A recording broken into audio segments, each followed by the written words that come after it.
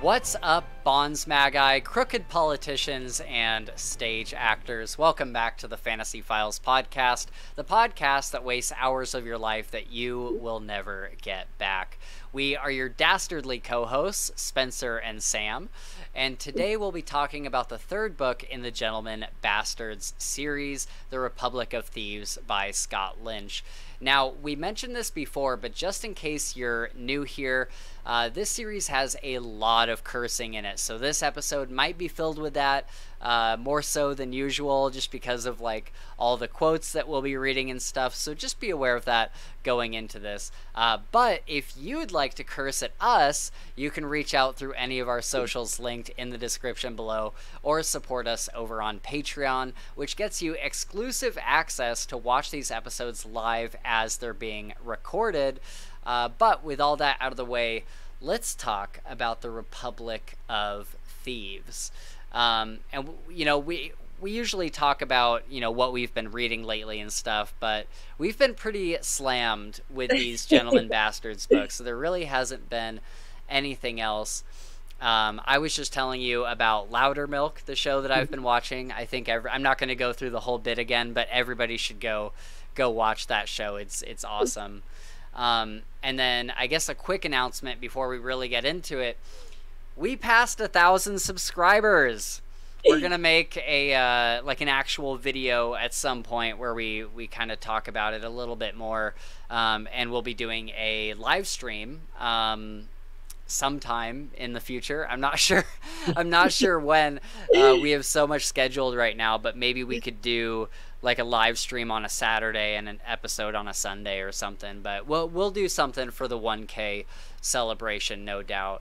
But I just want to take a quick moment to thank everybody who came out and supported us. I made a couple posts like going from we're at $9.95 all the way up to like $9.99. I'm like, we're so close. And then all these people came in and subscribed, and so I think we're at like 1,020 now or something. Wow. So thank you guys so much for supporting us and getting us over that 1,000 subscriber mark. We really appreciate that. But yeah, with that, we're pretty much going to go straight into the book, because there's not much else to talk about. Maybe if Gabe was here, we'd have like a little back and forth beforehand, but let's just talk about Republic of Thieves, and we're gonna spoil the hell out of it. So if you haven't read this book, you know, this is one. I said last time that the second book was one where I'm like, yeah, if you don't care about the spoilers, you can just join us. But this one, like, I think you should just read and experience for yourself. So if you haven't read it...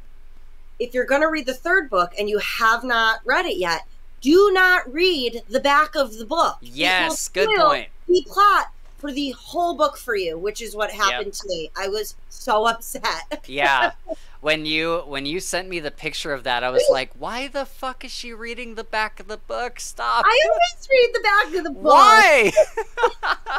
I need some sort of just like... If you're in a series and you're reading book by book, why would you read the back of the next one? You're going to read the next one anyway. I was like, so what are we in for? I didn't think it was going to spoil the whole plot. Yeah. Like, talk about like a Cliff's Notes of like the whole book right there. And we had just gotten off the stream.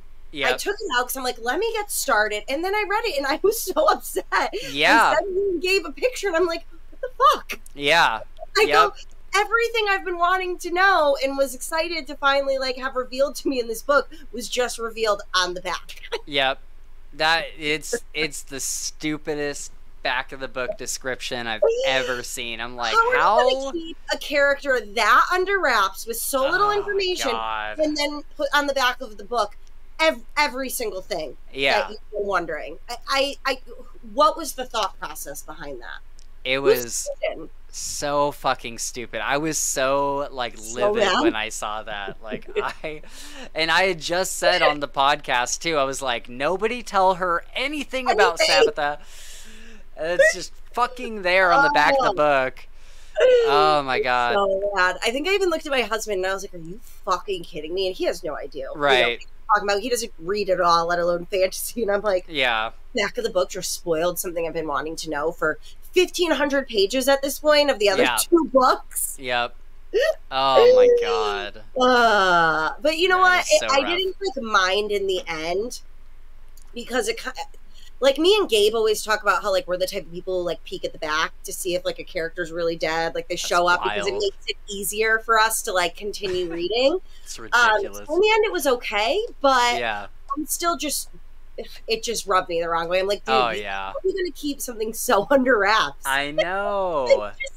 That's just like it's almost like the marketing, like it's almost like Lynch wasn't the person that wrote the back of the book description. It was some marketing guy that was like, oh, this is what the book's about, I'll put it there. Like, freaking idiot. And they were just like, we don't need to get approval from him, we're good. This is what the book's about, right? Like, oh my god. You did not read any of the books then, did you? Because you would have not put that on the back of the book. Oh god, it makes me so mad. So let's start with this. You've been waiting 3 episodes to do this. Sabbatha, go. Okay, I have a lot of thoughts, and a lot of them are conflicted as well, because it reminded me a lot of Kingkiller Chronicles and Kvothe chasing after Denna, and it almost seeming like she's playing games with him the whole time. So that was very fresh in my mind. Like the whole time I was reading it, I was like, this reminds me so much of Kvothe and Denna, and I hated Denna. I don't know if Okay, just a quick comment on that. First of all, totally agree, but I think it took me a while to realize that, like, Denna, like, I hate Denna. Like, I think she is actually playing games with Kvothe, but Sabbatha, I don't think she's playing games with him, because, and it took me a while to realize this, I don't think she's playing games with him, because it seems like she honestly has feelings for him and, like, wants to pursue them, but she's just, like, conflicted in her head about like should she want him, or like does she feel like she's being forced into something because of proximity, like she's trying to deal with all this stuff in her head, and it's super frustrating. It's super frustrating for the reader, but I gotta give it to Lynch. I'm like, it's pretty real. Like I've definitely dated girls where they've had like you know, we've been hanging out for a long time, and then we're starting to pursue like a romantic thing, and it's like, well, do we really want to do this? Like, we need to think about this a little bit more, and like I need to figure out exactly how my feelings are and stuff. And so, you know, despite it being really, really, really frustrating, especially in certain scenes that I'm sure we'll get to, I thought it was done a lot better than Denna just playing games with Kvothe, I feel like. Absolutely. And I think the way he set it up, where they're in this competition, so there is this thing hanging over their head, making it more complicated, was a brilliant way to have them be in proximity, you know, of each other. Again, I thought it was a very brilliant way to do it, because it kept that guard up, although the thing that frustrated me with Locke is, like, I'm not a girl who would go for a guy that's just like, I love you, I love you, I love you. No matter what you do, I'll always love you. That to me is just, no. I know, it's so... and then you got, you know, Sabbatha, or how do you say Sabbatha? And, you know, she's got this inner conflict going on, because from when they were young, you know, she had gone away for a summer, comes back, and Locke is this new boy and seems to be like in charge of the Gentleman Bastards. Right. And she kind of realized, like, oh, you know, I'm not the one in charge. I guess I thought I was going to be the one in charge, and look how loyal everyone is to Locke now. Yeah. And so she's very like, she needs that. She wants what Locke has, and she really struggles with, I think, just like not being number one. Yeah, and the interesting part about that too is I really loved that discussion between them, because Sabbatha, she wasn't just like pitching a fit, like she wasn't just like like, well, I wanted to be the one in charge. It was more like, I do want to be the one in charge, but even if you were to go to them and say Sabbatha's the one in charge now, you've developed this rapport and this friendship with them that doesn't just go away. Like even if you handed that off to me, there's no way for them to get past the mental thing of, oh, Locke's the one that comes up with the plans. Like, there's just no good way around it. So at the end of the day, she's like, there's nothing that either of us can really do about it, but I just wanted you to recognize that that's what's going on. I just want to know that you're not, like, egotistically taking over the Gentleman Bastards. Yeah. And I think it started when they're getting initiated on the Orphan's Moon, and they both step forward, and Sabitha absolutely thinks it's going to be her, and like they choose Locke, and I think that was kind of the final realization, nail in the coffin of like, oh, like even Chains sees it that way, that he's the future barista, of. And what a stupid move on Locke's part, where he was kind of wishy-washy about it. He was like, yeah, maybe that's something I'd like to pursue, but Sabitha was like, no, I want this so bad. And then he comes in like, actually, yeah, I want it. And it's like, and in his dumb little head, he thinks that's going to impress her, but really it's just pissing her off because he's taking the trophy. One more thing. One more thing. Oh my God. Yeah, I think honestly, Spence, that this might have been my favorite one. I thought it would be. This might have easily been my favorite one. It had a very clear-cut storyline. The way that he put the two stories overlapping each other, it wasn't nearly as confusing as Booktube. Booktube was really hard to follow at times. And he had me so invested in both timelines that by the time I would finish with one and I would start the next chapter, I would be confused for a second. Wait. That wasn't the present. That was the past. Now I'm in the present. Like, not because of his writing. He just had me so invested and involved in both storylines that coming out of it and having to go back to the other one, I had to like sit for a second and be like, okay, this is where we left off before. This is what we're coming back to. I need to remind myself like what I read a chapter ago. Brilliant. It was a brilliant book. It really was. It was so good. What did you think of so when Locke and Sabitha start to turn the corner, like in the child timeline, Shane sends them out because he's like, you guys are cooped up in this house, you're driving me crazy, I'm gonna send you to go learn how to be actors. And at first there's like this tension, and she kind of she tells him like, we're not getting along right now. Like, none of us are getting along right now. I don't really want to talk to any of you. Like, let's just read this script that I picked up and just enjoy the ride over there. But then when they get there, or maybe it was like halfway there or something, Locke has this moment with Sabitha where he... Because up to this point, they've kind of played coy. What's that? It was right before they left, when they had gotten the wagons together and they were spending the one night before the caravan leaves. Is that when he lays it all out for her? He finally is like, "What? Come on!" Yeah, because they go to like pick up food or supplies together, and that's when he lays it all out. Okay, yeah, I love these moments because even though it is kind of like, ew, gross, Locke, like, stop being so infatuated. it's also like, you can tell that Scott Lynch did such a good job of like writing from the perspective of like a younger teenager, probably, I forget what they are, like 14, 15, 16, and just like laying his complete heart like open to bear.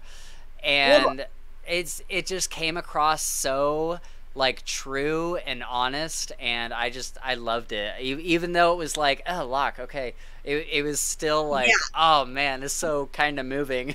You know what stuck with me from one of the moments where they're talking, and my son is going to be 7 in November, and Sabitha says to Locke, like, what do you mean? You were like a dirty little like 6-year-old orphan, and I just like looked over at my son, who is currently 6, and couldn't just stop thinking like, oh my God, like trying to picture him as like an orphan on the streets who's already like pickpocketing and stealing and living this just hard life. It really softened me to Locke in a lot of ways. Not that I wasn't, but it really made me be like, oh my God, well, I have this beautiful, happy child at home, but of course he wouldn't be that way if he was living the life that Locke had to live. And it really put me in like the mindset of like what they all went through as children.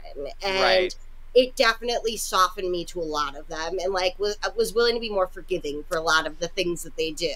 Yeah, like, for sure. He has so few things that are his, and he wants Sabbatha, and he's like, I'm holding on to you. I'm not letting go. Like, you are the one, and that's it. And, you know, I can understand with your childhood trauma that you didn't end up like that. So, yeah, I loved just like the, as much as I hate like insta-love tropes and fantasy, I'm like, I kind of love just the romantic, not interpretation. Yeah, the romantic notion of just like Locke, you know, going out for a hanging day, and like they're gonna go steal stuff, and her like hat falls off and her red hair spills out, and he's just like instantly like in love. I'm like, oh, that's so cute. Yeah. And like a little of like my husband, where it wasn't love at first sight, but when I first saw him, I looked at my girlfriends, and did you ever do the like dibs game? No. Like, maybe it's a New England thing. Okay. When people want things, we'll call dibs, and who's ever the last to like, or the first to say dibs and touch their nose gets it. Okay. My husband walked into this like party we were at, and I just looked at my girlfriends, and I was like, dibs, dibs, dibs, dibs, dibs. And it just took off from there. You know what I mean? That's so I wouldn't say I was in love with him, but there was something, and I knew, and I was like, dibs, mine. Yeah. Mine. Yeah, I think that kind of, that happens a lot, even if it's not love at first sight. There is some sort of connection that people can't really explain, that when you see someone for the first time, it's kind of like you kind of, you know, to some extent that they're going to be, that you're attracted to them, but they're also probably going to have like an attractive personality. You're like, I want to know more. Right. Yeah. There's some sort of like instant intrigue. Yeah. So let's go through. I just want to talk about. I just want to keep talking about Sabbatha. So me too. Because I'm not like black or white with her. I'm very like gray. I go back and forth on different things with her, because even in the past ones that they're talking about, I'm like, she's a young girl. Like, she's a young girl. You know what I mean? And even later, it's like the life that she lived and the plans that she thought she had, and they didn't come to fruition. And she's had to make her own way. So I was very forgiving a lot of the things that she did. Yeah, I think that I probably wasn't forgiving at all the first time I read through this book, but like maybe over the past couple rereads, I've gotten a lot more forgiving of her. And I think that, you know, I think there is some things that I wish was like a little bit more fleshed out. Like, I really wish that we had Sabbatha POV chapters, because I think I think that a lot of the times where she's telling Locke something like with the whole him becoming the leader thing, at first you don't really understand what she's getting at or what she wants from him. She's like, think it over and you'll start to realize what I meant and come back to me, you know, and we'll talk. Yeah, and I think even after that, it's kind of like, okay, so like, was it ever like hinted at before that she wanted to be the leader of this gang? Is there any like foreshadowing that we can fall back on? And so I think it would have been nice to have like a POV chapter or two of Sabbatha, just so we could understand a little bit more about how she thinks. Because when she tells Locke, like, you'll figure it out, you just have to think about it. Like, you know me well enough, you just have to think about it and you'll figure it out. But we as the reader don't know her well enough to figure it out. And so it would have been nice just to have like a chapter where we get to know her and her desires a little bit more, so that we could follow along. See, I felt it was a conscious, like Scott Lynch did it on purpose. He did that consciously, because when Locke shows up, she's not there. So we don't know what the gentleman bastards look like before he got there. And my assumption was she was the leader. She was, you know, the obvious leader, because they've always said Callow and Galdo, right? Yeah. Were never meant to be like the leaders. It was very obvious they were meant to be, you know, always just the people who are behind the leader and helping them. And so I took it as just she came back and suddenly she had been like replaced essentially. Yeah, that's fair.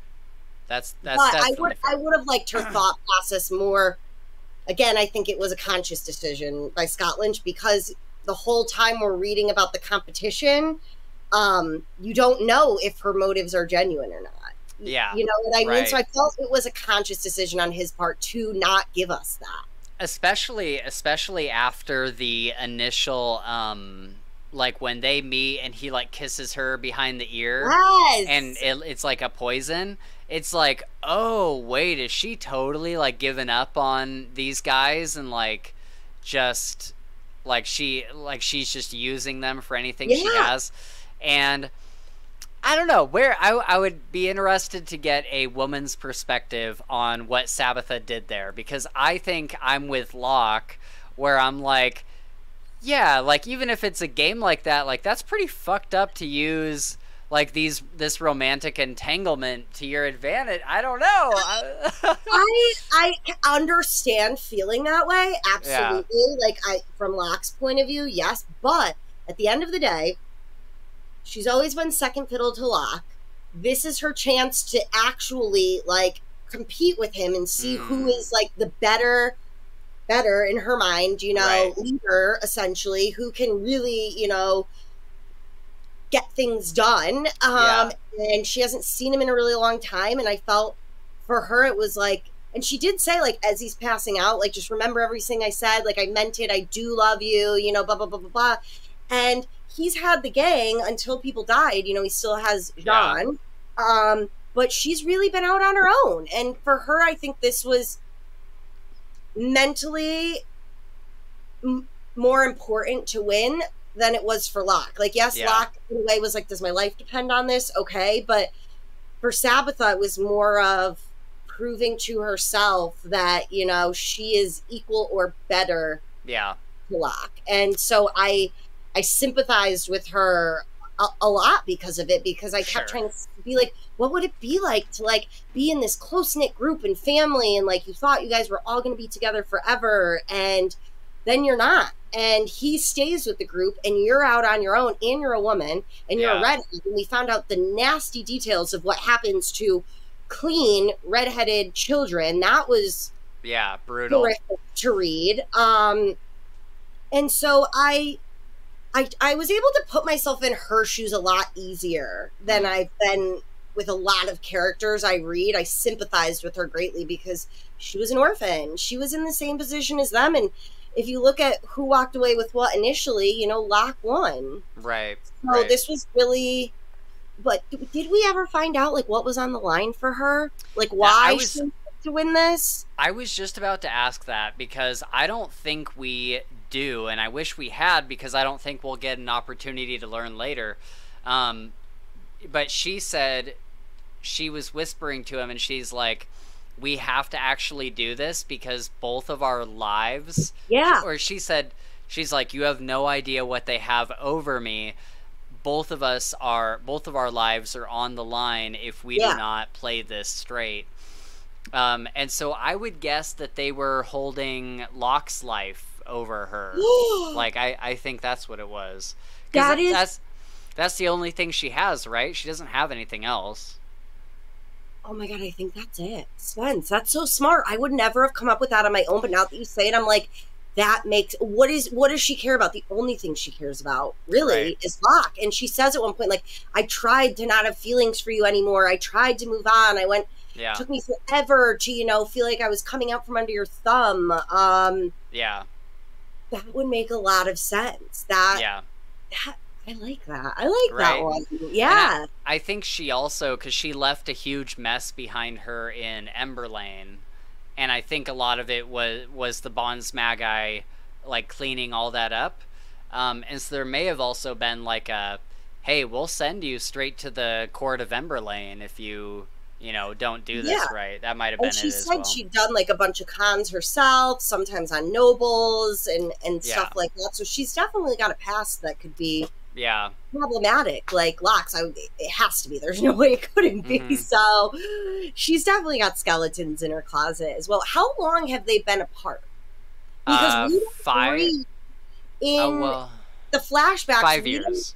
Ever find the moment, right, where they split up, where she leaves them? No, we haven't seen that yet, but he says that it's been 5 years. Okay. So I think that she stayed with them into like her early 20s, because I think they're all. Like, Chains died and he took over was like the final straw for another thing we don't know. You know what? Chains probably just had an old age, I would assume, but we don't know. Yeah, she said that as well. She's like, I couldn't just like sit there and let you be like another Father Chains. Like that felt so weird. And it's like, yeah, I get that. Well, how crazy was it when she says, it really made me think, where she says, Chains did us a disservice. Yes, that was a great conversation. Have a heart and have a conscience, because in our line of work, that could be the nail in your coffin to kill you. Right. And when she pointed that out, I was like, oh, she's kind of right. You know, like in your line of service, like look at Locke and Jean. They are very easily played against each other. Like, okay, we're not going to kill you, Locke. We're going to torture Jean in front of you. And they're both willing to do anything to keep the other from coming to harm. So I was like, wow. Yeah. That hit hard. Yeah, that was pretty good. I liked that conversation for sure. But speaking of what she left behind in Emberlane, so the next book, whenever it's finished, is called The Thorn of Emberlane. And I have a feeling that that Locke and Jean and possibly Sabitha are going to be going back to Emberlane for some reason. There's some way they'll get pulled back there, because we learn so much about Emberlane in this book, where the king, when we first hear about it, the king is about to die, and he's told his court that they will have to figure out the next king after he dies. He's not gonna pick one. And so then about halfway through the book, we get a town crier being like, the king of Emberlane is dead. Like the whatever it is, region or country or whatever of Emberlane is in a civil war, and they're all fighting each other for the chance to be king. And the cover of Thorn of Emberlane, the cover's already been made. That's how crazy this whole situation is. It's so weird. I looked it up and I was like, wait, I thought the book wasn't out. Like, I was so confused. But it's been 10 years since book 3, right? Yep. Has he had any updates on... Yeah, so now you can watch that interview, and he'll talk about that a bit. It sounds like it's coming. Like, I hate to be like the hopeful guy, because I'm usually not. Like with Patrick like, Ross just burned me on that. Yeah, like, I'm like, I can't trust anyone anymore. I know. I'm like with the third book of Kingkiller, I'm like, nah, it's never coming out. With Winds of Winter, I'm like, nah, it's never coming out. But with this one, Scott Lynch has done a pretty good job of like staying up to date with his audience and like talking to them. And from that interview, it sounds like he's in the final draft, final editing phase. And so hopefully we see it, within the next couple of years. Well, we did get good news with The Will of the Many. Book 2 has like a tentative kind of date. And I think Empire of the Damned, Christoph, I think he has just submitted his final draft for book 3. Yeah, that's coming very soon as well. Yeah. So exciting. Yeah, those are two books that I'm like very excited about. Very excited about. But I have to say though, honestly though, I'm almost grateful at the moment that there's not a book 4, because I need a little bit of a break at this point from these books. I'm just like, it has consumed me for the last like 4 weeks. And I'm like, I just need to switch it up like a little bit. A little bit. That's the hardest. Potter. That's the hardest part about the podcast sometimes, is like, if you find a series you really like, then you want to cover the whole trilogy, because you don't want to read the first book and then forget what happens. You want to do them like back to back to back. But if you're making content around it, especially, it's like, you know, if you're like trying to just like check them off a list, it can be very like taxing. That was why I really stopped doing my book Instagram, is it became more of a chore at this point where I felt like I had to get things done to post about it, and it wasn't fun anymore. And thankfully, you know, I found you guys on Twitter, and, you know, it's really opened this like new door of things that I actually really, really enjoy doing. Yeah, for sure. I love to talk. I love to talk, and Instagram is so caption based and what catches people's eye, and this is more mentally nourishing to me than any of that ever was. Yeah, for sure. But yeah, so hopefully hopefully that comes out soon. Hopefully we get some more information. I know that he has 2 short stories that are ready to go, and he's going to be releasing those pretty soon here from what it sounds like. And they're going to take place in between book 3 and 4. And so it'll be like a little bit of a bridge. But the cover of the 4th book is a battlefield. And it's it's, you know, whoever the characters on the cover are, that's them in supposedly Emberlane. Oh, interesting. And so do you think they're going to all end up back together? Do you think? I think so. You think so? I mean, I would hope so. Yeah, I would think... You know, the ending that we get in this book where Sabitha like runs away, I think there's something Patience isn't telling us. I think that Sabitha is running to go do something to keep Locke out of trouble. So she didn't actually leave because of something Patience said. It was more like in regards to Locke. Right. Yeah. I have no idea. I don't really have any theory to like back this up with. It could just be her like freaking out and running for all I know. But I just that is her thing. Yeah, it definitely is her thing. But just like my gut tells me that I think her running away is somehow to save Locke and Jean. That's really good. I really like that. I really like that. I mean, I just got a little confused because I thought I was very confused with like what Patience said, like you don't know who you are, your true name, and what the story was behind it, and so it didn't have the effect on me that I thought it would.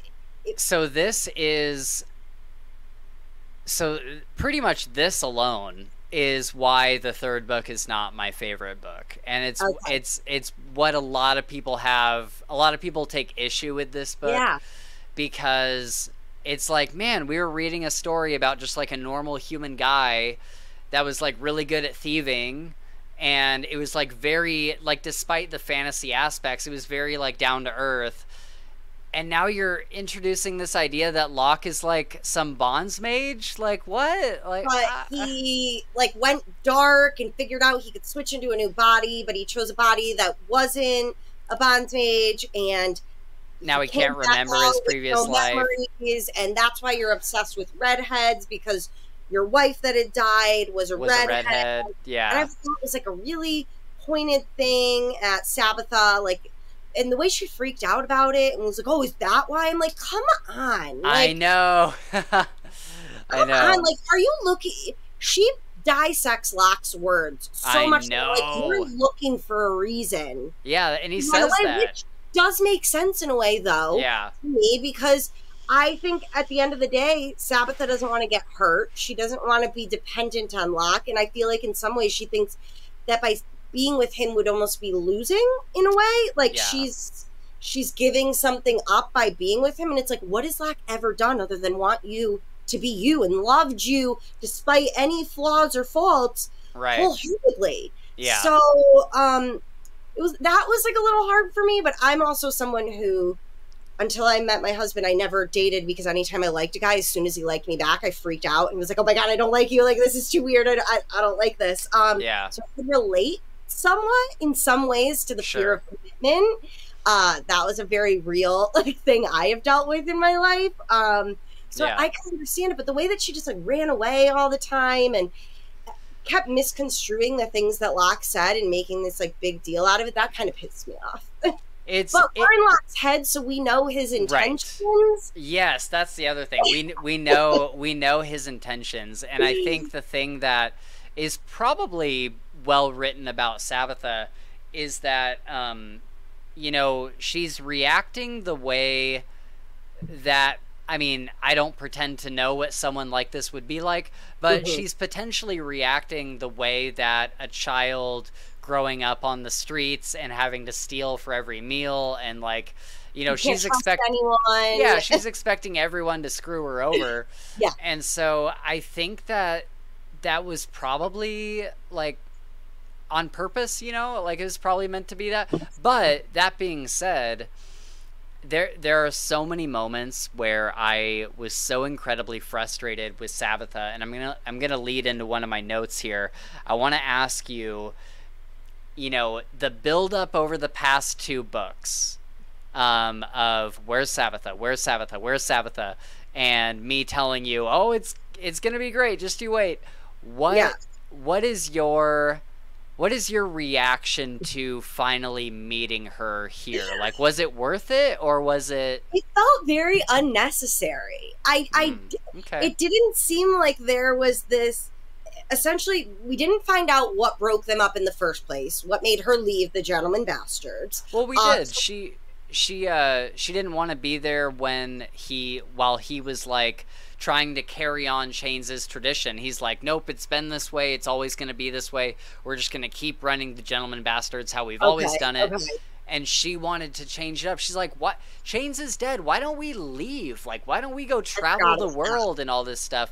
And he's like, no, we got to keep Chains' memory alive. And she's like, I don't really want to do that. And they left being like, I still love you, but Sabitha needs to go and Locke needs to stay. Yeah. And that's kind of where they left it. Well, I forget what book it was brought up in, if it was this one or the last one, where they're like, you could have taken all of that money and lived like a handsome lifestyle. But no, you like the drama. You like constantly having, you know, a problem to solve. It's like he's a drama queen in a way. Yeah. You know what I mean? And I think, go ahead.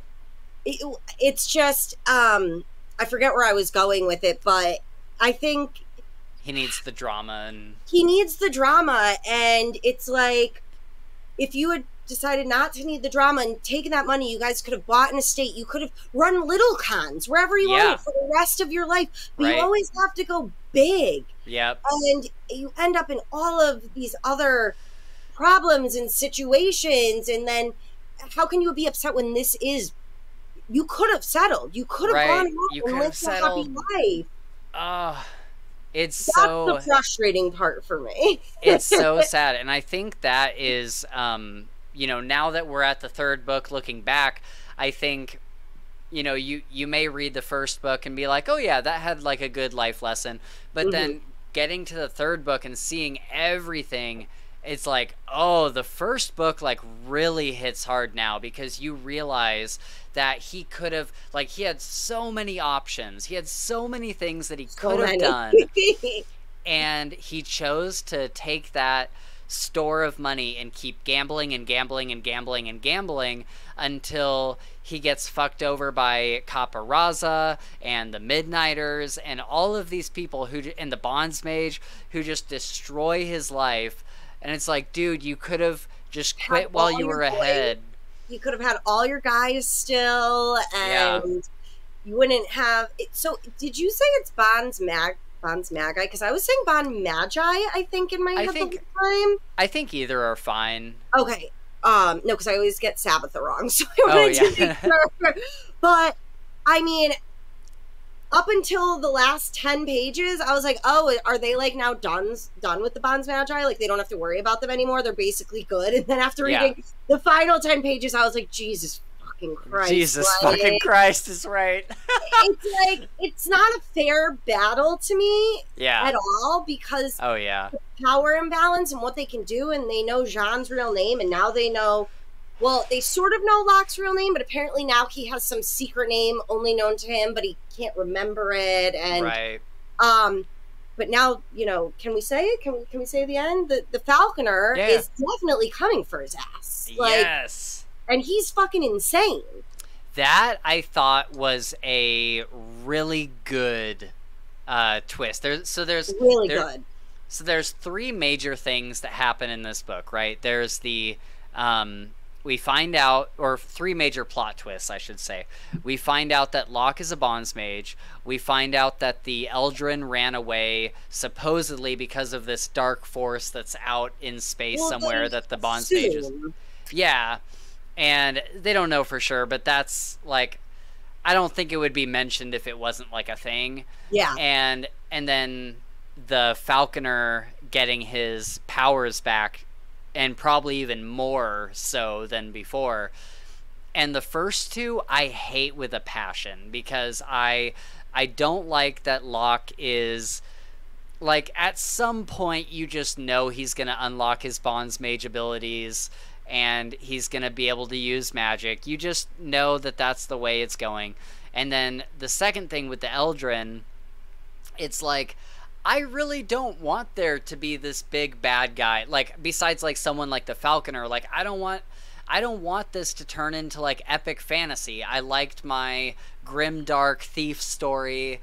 It didn't fit. It didn't fit. I was so confused when they told the story of who Locke really was, and I had to sit for a second to be like, that came out of nowhere in a way that this story did not have. It's like this time I read this book, Gallon, and spoiler alert, I thought it was just like a mystery book, and then you get to the last like 50 pages and it turns out to be this paranormal thing, and I was so fucking pissed off because I was ready for this like amazing explanation for why everything had happened, and then they just made it paranormal, and it was like, oh well, that explains it, and I'm like, no, because ghosts. It's because ghosts, and there's this like ghost realm and blah blah blah blah blah, and it reminded me of that in a way where I was like, that came out of left field. Yeah. Nothing at this point gave any indication that these things were possible, and it felt like you should have given more little breadcrumbs at least along the way to make it not be like, what the fuck?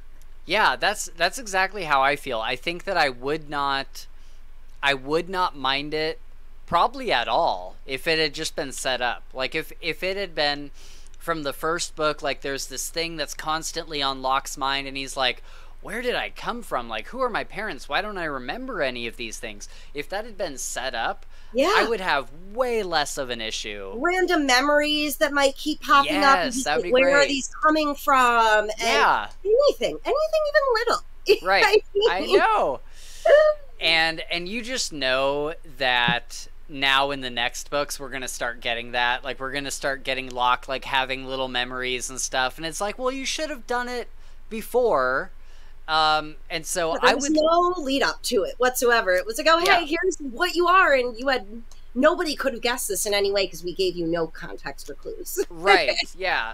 And, you know, there's a lot of authors where I'm like, I wouldn't like to interview them because I'm afraid that I would come off too, like, antagonistic if I was asking them questions like that. But Lynch is, like, the one author where I feel like I could, in a non-antagonistic manner, I could like ask him about these things and just be like where was the foreshadowing for this, or was this something that you decided later? I would love to ask him, because you couldn't go back at that point and like add it in, but if that was your plan the whole time, which I have to assume you had some sort of plan for his identity, I thought it was more going to be that, like, you know, he was like a king's son or that would have been like more welcome. And so when we found out he was a dark magi who got into bad arts after, you know, going crazy from losing his love, I mean, it did make a little sense to me, his obsession with Tabitha, if this all turns out to be true. It sort of did in a way make sense to me, that part. But the rest of it, I was just like, I couldn't have guessed this in any way. And then you kind of, but you can't trust anything that they say. So I'm like, here's the thing, though, is I think that he did himself a big disservice, and I bet he's kicking himself for this. Like, I would guarantee you that Lynch kicks himself for this every day, because this third book came out. Everybody had the same reaction of like, what the fuck is this? Yeah. And I think that is what is causing Lynch to take so long on this next book, because he's like, how the fuck do I write myself out of this? Nobody likes this.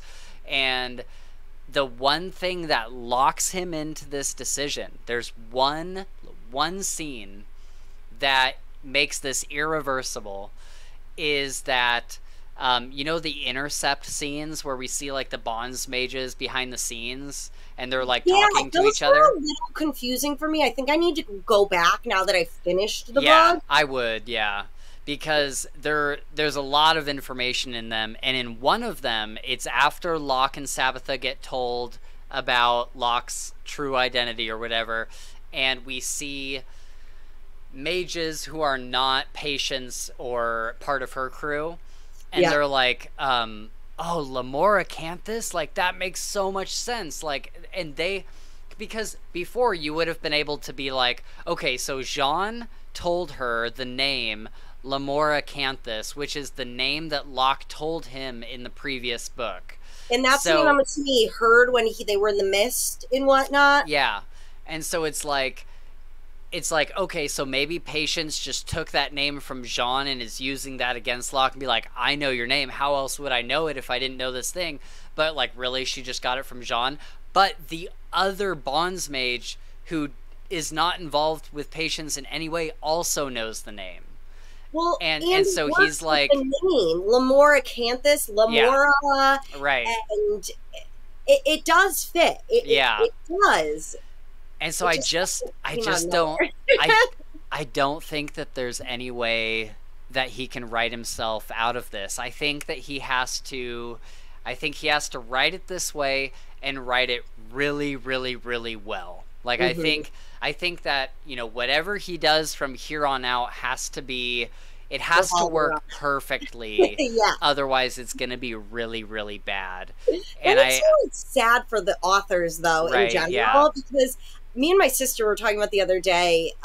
She was saying, like, I couldn't do podcasts because, you know, one bad comment would like ruin me, you know? And I can't imagine being an author and you put like your heart and soul and so much time into these books and characters, and people just shitting on what is supposed to be this big reveal, and you're like, what the fuck, dude? Right. Like, well, I think, and I agree, it's got to be difficult. I recorded a video a couple months ago that I haven't posted yet. I've been meaning to go and edit it and post it. But I talk about the relationship between readers and authors and what the responsibilities of each are. And the readers don't have much of a responsibility, but I think reviewers have a responsibility to critique something fairly, as unbiased as possible, and to look at something and say, kind of like, I know people are probably going to be on board with me saying this, but like what I said about Fourth Wing, I was like, the book is enjoyable, like it's fun, but if you look at the writing, there are problems with the writing itself. And I think critiquing something in a fair way is the responsibility of the reviewer. And then the responsibility of, and even like your favorite books, like as a reviewer, like you shouldn't be looking at your favorite books and being like, nope, it's perfect. Like, you should be able to look at it and be like, no, it's got these issues and these issues, which is why when I posted that video recently where I said, I made a video saying The Lies of Locke Lamora, the first book specifically, is a masterpiece. And I went through each category and talked about like why I think each thing it does is done so perfectly. And that video got a ton of views because my other reviews are nitpicking like my favorite books. Like, even my favorite books, I nitpick them and I talk about the things that I don't like. And so when I have a thought of like, no, I think this book is perfect, that stands out more, and I think it's more honest. But that being said, so that's the responsibility of the reviewer. The responsibility of the author, and this is also going to be a very unpopular opinion, but I think the responsibility of the author is to look at reviews and see how people are dissecting your work, at least the fair ones. Like, at least look at the people that are fairly critiquing your work and have an honest conversation with yourself and say, could I have done that better? Like, are they right? And I think that, you know, if you look at something like the MCU, like the Marvel movies, they're not paying attention to the audience at all. They're just making whatever movies they want to throw at the wall. And the fans are like, we don't like this. And same with Star Wars. And so I think as an author, obviously it's a much smaller scale than like the MCU or Star Wars. But I think in order to avoid the pitfalls of MCU and Star Wars fatigue, you have to look at least the reviews that are the most honest and fair, and try to decide if you've misstepped somewhere. Well, and I agree a lot with, like, especially as a reviewer, like, I'm never going to go on and be like, I fucking hated this book. It was shit, you know? I'm going to come out with, you know, this part bothered me because of, like, A, B, and C, and this is why, and I didn't think it fits with the story, and yada, yada, yada. That's why I don't like to go on Reddit. I have a couple book subreddits that I'm in, and I don't really like it because there will be people who claim they're fans of a series and then they just completely shit on it and are like, it was terrible, it was horrible, and I'm like, you're still reading it for whatever reason. You're on book 6 and you're still reading it. You're still going, yeah. You have some attachment to it, and while you could have valid criticisms, like, if you don't have a single nice thing to say about it, what are you doing here? Are you just one of those people who gets off on shitting on other people? Yeah, I think there's definitely some channels like that. I hate to call out another YouTuber in the same space as us, but I've talked about it on the podcast before. I have had trouble watching Matt's fantasy reviews because I've often felt like and if he ever wants to come talk on the channel, I'd be more than willing to chat with him. But I think that he has a tendency to look at the most popular things and just shit on them. And he did that with the Cradle series. Now, I'm not a big fan of the Cradle series, but I read through all of them with Gabe, and there were certain things that I really enjoyed, and I talked about that in our podcast episodes, and there were some things that I didn't like. But Matt, the whole, like, all across the board, he read through the whole series, and he shit on every single book. And I was like, why are you reading it then? If you hated the first 4 books, why are you still reading it this point? Yeah. And, like, I'm someone who doesn't get caught up on plot holes as much as some. I know some people do. You probably do a little bit now. Yeah, I do from time to time, but for the most part, I tell people, like, I am the most forgiving of, or I am probably one of the most willing participants of benefit of the doubt. Yes. Or like not benefit of the doubt, suspension of disbelief. Yeah. I am totally on board for suspension of disbelief. Why can the dragons shoot ice out of their asshole? Like, suspension of disbelief. You know, I don't it's care. A fantasy realm. It's totally possible. But, like, I'm thinking of, like, so Sarah J. Maas, it's a very girly fantasy series. She has A Court of Thorns and Roses. She has Crescent City. Crescent City was her first, like, adult series that she did, and the 3rd book? I want to say the 3rd book came out a while at the beginning of the year, and people were just shitting on it online for, like, plot holes. This wasn't cleared up, blah, blah, blah, blah, blah. And I was like, I thought it was a great book. Like, I didn't even really notice, like, these plot holes. I enjoyed the story that was being told, and I just went along with it. And it's like some people look at it as, like, this life and death matter. You know what I mean? Like, oh my God, I have to shit on this book so much. And I'm like, but did you enjoy anything? You know what I mean? Yeah. I walked away and I was happy. You know what I mean? I for sure. Need to nitpick it. For sure. Now, taking that sentiment and looking at Republic of Thieves, would you say that, you know, as we're, like, nitpicking this ending and stuff, is it because Republic of Thieves is just a different kind of book than the Sarah J. Maas books, you think? Yeah, like, I think this is a higher caliber of book, where the other ones to me are just for fun. Like, they're relax reads. They're easy. I don't have to think about it. But these, like, sorry, my mic is being held up by the last book. These books, you have to pay attention. You need to be critically thinking a lot throughout it. Like, why am I being told what seems like a random thought at this time, but I think is going to play a part later? And especially with these books, the back and forth of the timelines, you really have to be paying attention. So I do hold them to a higher caliber than I do the other books. And I think that is a big difference. The other ones they're not young adult, but they feel young adult to me, and just that they're easy reads. I don't need to overthink it. Yeah. These books, like with Sabbatha, I'm constantly like, oh, you're kind of annoying, but also like, if I really think about it, I do understand why you're acting and doing the things that you're doing. It makes sense. Yeah.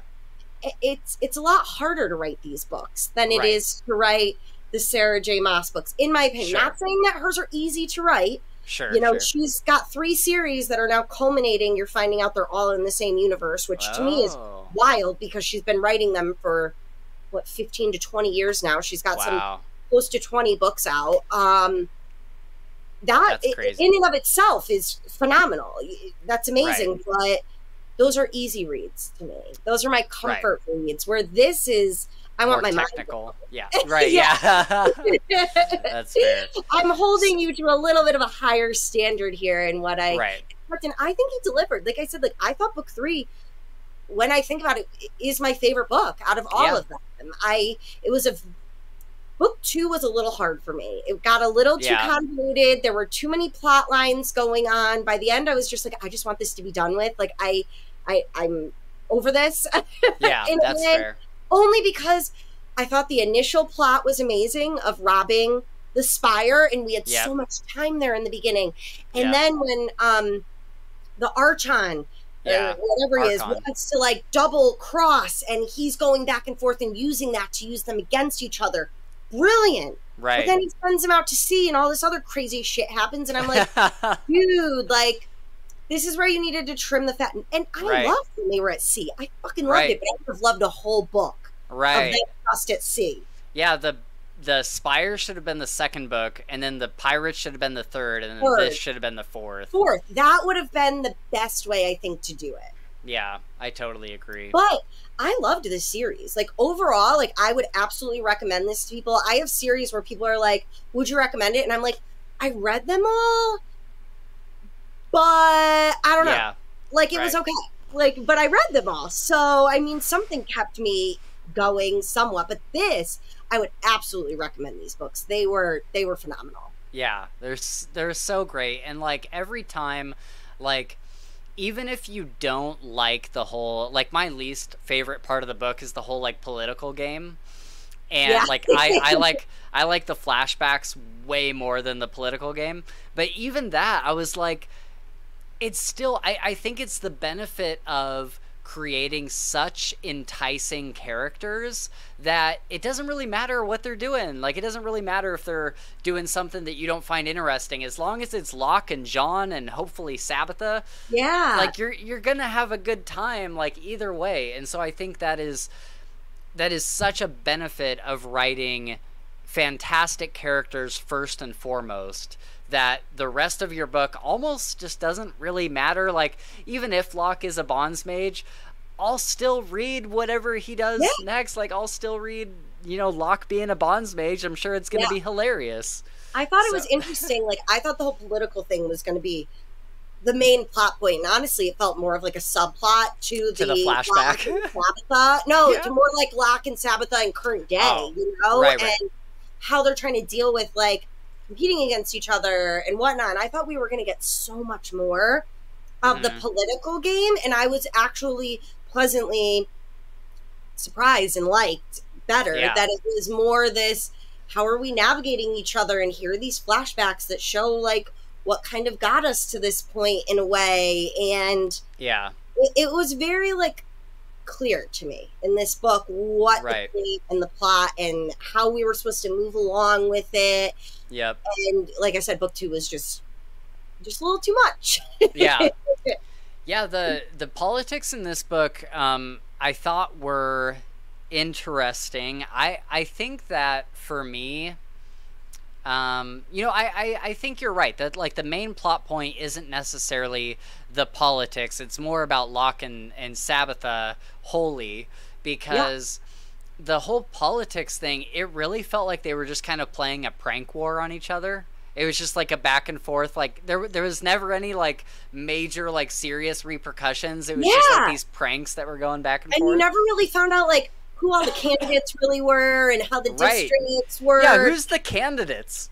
And they just kept playing these like pranks on each other. And granted, I think Sabitha blew Locke out of the water in almost every aspect. But okay, that's a take.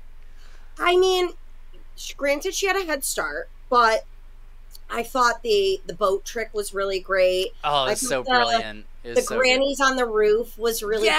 Like, what are we going to do? So like, drag them off? That was so brilliant. Yeah. I love that part of the book. That part. Where Jean is like... old grandma.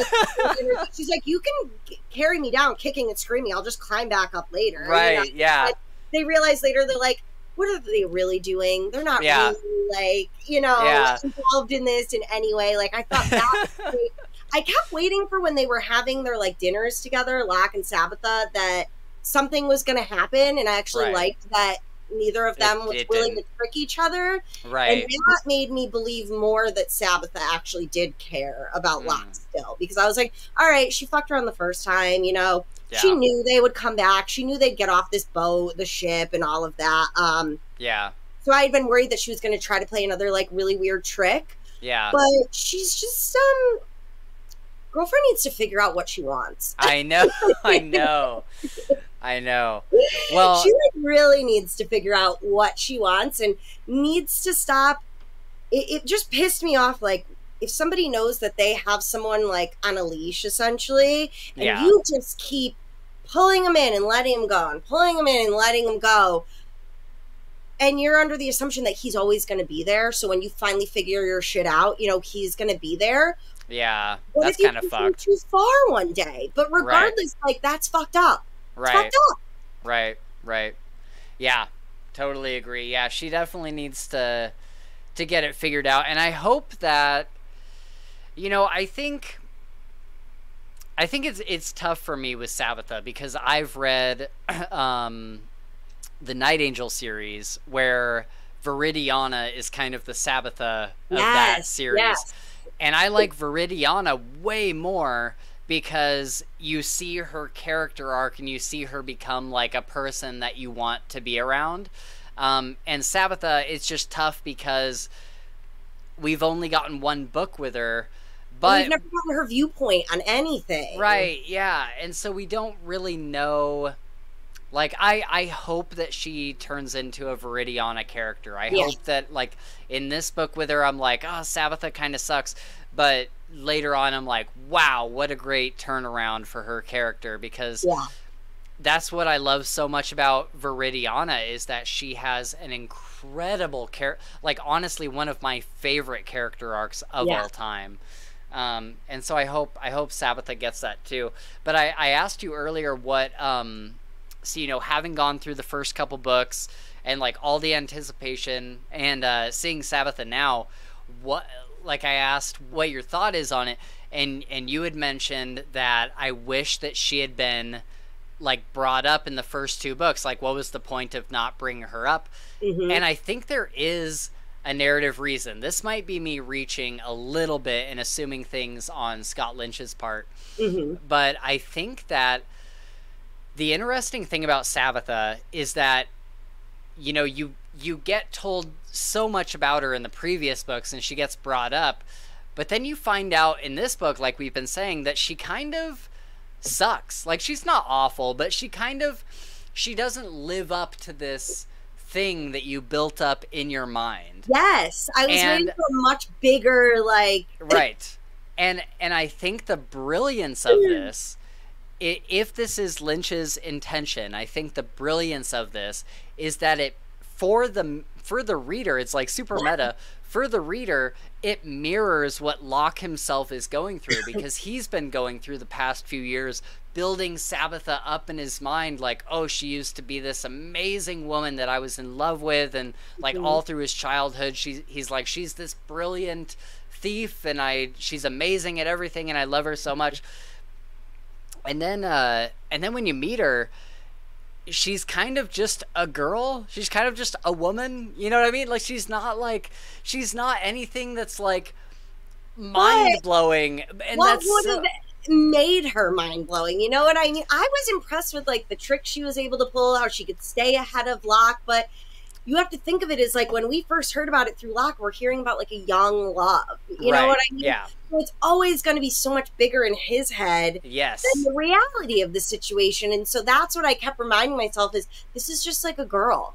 Yeah. And he's a boy that's in love with her. And of course, you know, he made her sound like the most amazing woman in the world, just like Quoth and Denna.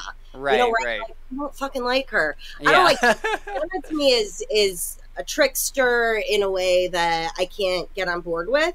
Right. And she's never really showed her feelings for Quoth. She likes to play games. She's another scaredy cat where, you know, as soon as somebody shows feelings, she's out. But I actually found myself surprisingly just giving her the benefit of the doubt a lot. Just being like, you know, if I was in her situation, and it's got to be tough knowing that someone thinks so fucking highly of you. I know, right? Like, how do you live up to that? Good How Lord. can I live up to what you're telling me you've built me up to in your brain when I don't feel that special in any way? I feel like a normal person with problems, just like everybody else in the world. I was very sympathetic to her. I was surprisingly sympathetic to her. Interesting. Okay, yeah. I wonder if that's just because like having like a woman's perspective on the situation. Yeah, I really do think that's kind of what it comes down to. Yeah, that's cool. Because I was definitely like, once I met her in this story, it's like, yeah, she's just another thief. Like, she's just another girl. Like, she's got her own issues. And I thought that initially, I remember when I read this for the first time, I was initially disappointed and I was kind of mad because I was like, well, Lynch like built this girl up like this whole like crazy way, and she's just like fine. Yeah. And then later, after like a couple of rereads, I was like, oh, I think that's the point. Like, I think that's the whole point. Yes. And that's why I was telling everybody, like, don't fucking tell Sam anything, because I want her to have that same experience. Yeah. Like, you want an authentic reaction to how she means to me, and not like, hey, don't get your hopes up because it's just going to be like a normal girl. You know what I mean? Yeah. I wanted to avoid, like, whenever you were asking questions, I was like, there's so much I want to tell her, but I just want her to have the same experience that I had.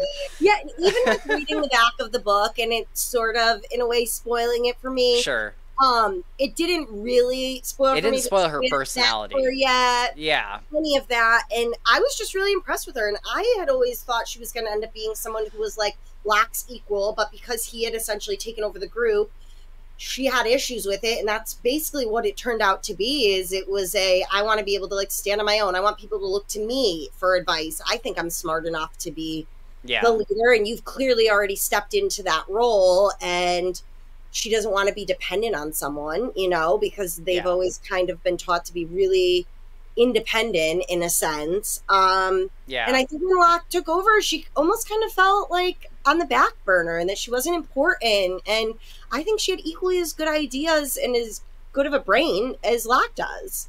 Well, that kind of leads me into my next note here. I have the interesting thing about Sabitha and Locke as a duo is that they're both kind of in the same, like, if you're looking at it in like a Dungeons and Dragons way or like an RPG way, they're both kind of in the same class or the same skill tree. Like, they're both charmers. They're both like silver tongue users, whereas Jean, or oh my god, I did it. You did it. I'm you did it. Whereas Jean is a bruiser, and then the other two, Callow and Galdo, are like jack of all trades, master of nones. Like they're kind of in their own class. It where was they're nice like, to have them back in this book. Yes, right? Isn't that so great? I only just realized that I was like, oh, I loved having them again. It really They're sucked so not good. having them. And I love the storyline of it worked out so fucking perfectly. Where at the beginning of the book, they're like, one's shaving their head bald, one's growing their hair long. They're like, I'm so tired of being twins. And then at the end, they get like there's this role, the chorus, and they're both competing for the role. And somebody says, why don't you both just do it? Like, why don't you go back and forth and do the chorus? Shave the one's head. Yeah. And they're like, oh, okay. And so they start doing the chorus and they grow together again. Like, I forget what the actual quote is, but at the end of the book, it mentions that they had like a love for one another again, and that they had grown together through like doing this chorus together.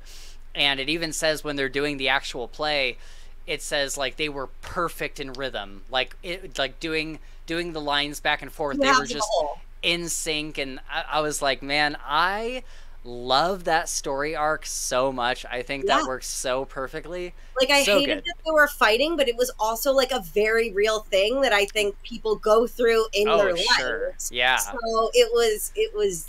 I just loved having them back, and I'm really upset that like we most likely won't ever probably get them again. You know, I don't know how. I mean, I think that we're gonna get the flashbacks of Chains's last year or last couple years, and so I think we'll get them again. Okay. I think that's part of the story that is missing, even though we can surmise that he probably just died of old age or whatever. I think we're going to get flashbacks with his like final years. Yeah. Okay, good. Well, I would hope so, because like they keep alluding to, you know, when Chains died and then him and Sabbatha, you know, fought because she said we don't have to do it the exact same way. I'd love to like get to that time when he dies and the initial like, what do we do? Yeah, exactly. But basically what I was mentioning earlier is that Sabbatha and Locke, they're kind of in the same skill tree. And so it's really interesting to see them. They're both like on par with each other, kind of like they each have like their own tricks that are like slightly different than the other person's. Like Sabbatha, obviously she's like a beautiful woman, and so she can use that to her advantages. And Locke maybe has like a little bit more of like a silver tongue, like he's able to talk his way out of things more. Out of anything. Yeah, but they're both like charmers, like they're both in that same class. And so I thought it was interesting where everybody else in the group is so different from each other, but Sabbatha and Locke are like pretty similar. Which is why I do think they'd be good together, because they're both so intelligent in a way that you have to have some of that natural talent for it. It's not something that you can just study and be great at. I just really want them to be together. I really want them to like, or Sabbatha specifically, to like figure her shit out, like get it together, you know, like I know. But now I keep thinking of your theory of like, maybe she didn't run away because of something Patience told her, and it's more of like, you know, you got to save Locke, you got to go do this. That would almost make more sense. Yeah, and that's why I think, you know, because I do think that Sabbatha had a bit of a character arc throughout this book where, you know, we see her in the, not so much in the future timeline, but in the younger timeline, where she's like, I'm just looking out for myself. Like, I don't have time for this relationship with this weird kid. Like, she's like, I have to like look out for myself. And now in the future timeline, we do actively see her take steps to keep Locke safe, because the whole reason that she put the boys on the boat was because she thought they were going to fuck everything up for her. And in her head, and it kind of goes back to what we were saying earlier, is she's like, if anybody fucks this up, both of our lives are on the line. Yeah. So I cannot afford to have you fuck things up. And I want to keep your life safe. I want to keep my life safe. So I'm just going to put you on this boat so you can't do anything. And so you can see that she's like doing things to save his life. And there's like a couple other things throughout the present day timeline. Them just like in the bottom of that ship in chains if she really didn't want them. Yeah, she put them in luxury, like. everything. They could have been chained to the wall, so they physically could not, leave. And there were more steps she could have taken, but she had them with like the best chef, and they were the only ones on board, and it was going to be this simple little, up the coast and back. And I think that showed her hand that she does care about them. Yeah, for sure. Yeah. And so and then we see my other piece of little evidence is that at the end, or near the end, when they're having dinner together and they're like about to do it, Patience comes in and she's like, this is who Locke really is. At that moment I was like, God, why is she involved? Why is she involved? Is that when you texted me and you were like, I fucking hate Patience? And I was like, I've still got like 200 pages left. I don't know what you're talking about. Yeah, that's when I was like, God, I hate Patience so much. I read that and I was like, oh, I think this is what he was talking about. I think this is what he hated Patience. Yeah. But I also heard it was like so sweet before, like, he was going to make her dinner. And she's like, what are you doing? We do this together. We do this together, You don't make me sit. And then she just fucked it all up. And I didn't understand why Patience feels the need to keep pulling them apart. I don't understand what the larger picture motive is, because they were still competing. Yeah, I think the motive, and we kind of see it at the very end when she shows Sabitha the picture, I think her ultimate motive was revenge for the Falconer. Like, I was surprised by that, where she was like, yeah, as Patience, I don't care, but as his mother, fuck you. Right, yep, exactly. But it's like, your son sucks. Like, why? Yeah, your son sucks, though. Your son sucks. He's a and even she knows he sucks. Yeah. Like, yeah, and I actually thought it was really crazy that, the Falconer, the whole thing is like, if you try to save yourself from pain too quickly, you trap yourself in your own mind. That was really fascinating to me. And then the flashbacks of what led up to him getting there and how they were on like opposing factions. I thought that was really interesting too, but I came away from it being like, your son sucks. Like, why? Why are you defending him in any way? Yeah. And then look what he does to you in the end. Right. Yeah. For real. So much for that. Right. Exactly. But yeah, I think, I think there's multiple moments where we can see that Sabitha cares for Locke. Like, even we do get one point of view thing of her when she's reading the letter, and it like melts her heart, and you can actually see the effect that Locke has on her. She's like, God damn it, he did exactly what my heart wanted him to do. Like, and so and after Patience comes in and tells her, like, this is who Locke is or whatever, we see Jean go to her later, and he's like, are you gonna believe this bitch? Like, really? And she's like, I don't know. And then, but we see her come back at the very end. We see her come back with Locke and be like, it's okay. Let's just get the fuck out of here. Like, let's just go. Let's just get out of here. And so you can tell that she's grown and that she isn't phased forever by, like, these things that are said. And so with all of that evidence, I'm thinking, there's no way that she just, like, saw this picture and took it at face value and just ran. I'm like, I think there has to be something else. Mm-hmm. It has to look a certain way to Locke and to the reader, but there's something that we didn't see. And I think that's going to be crucial. That'll explain why Sabitha left. I don't know.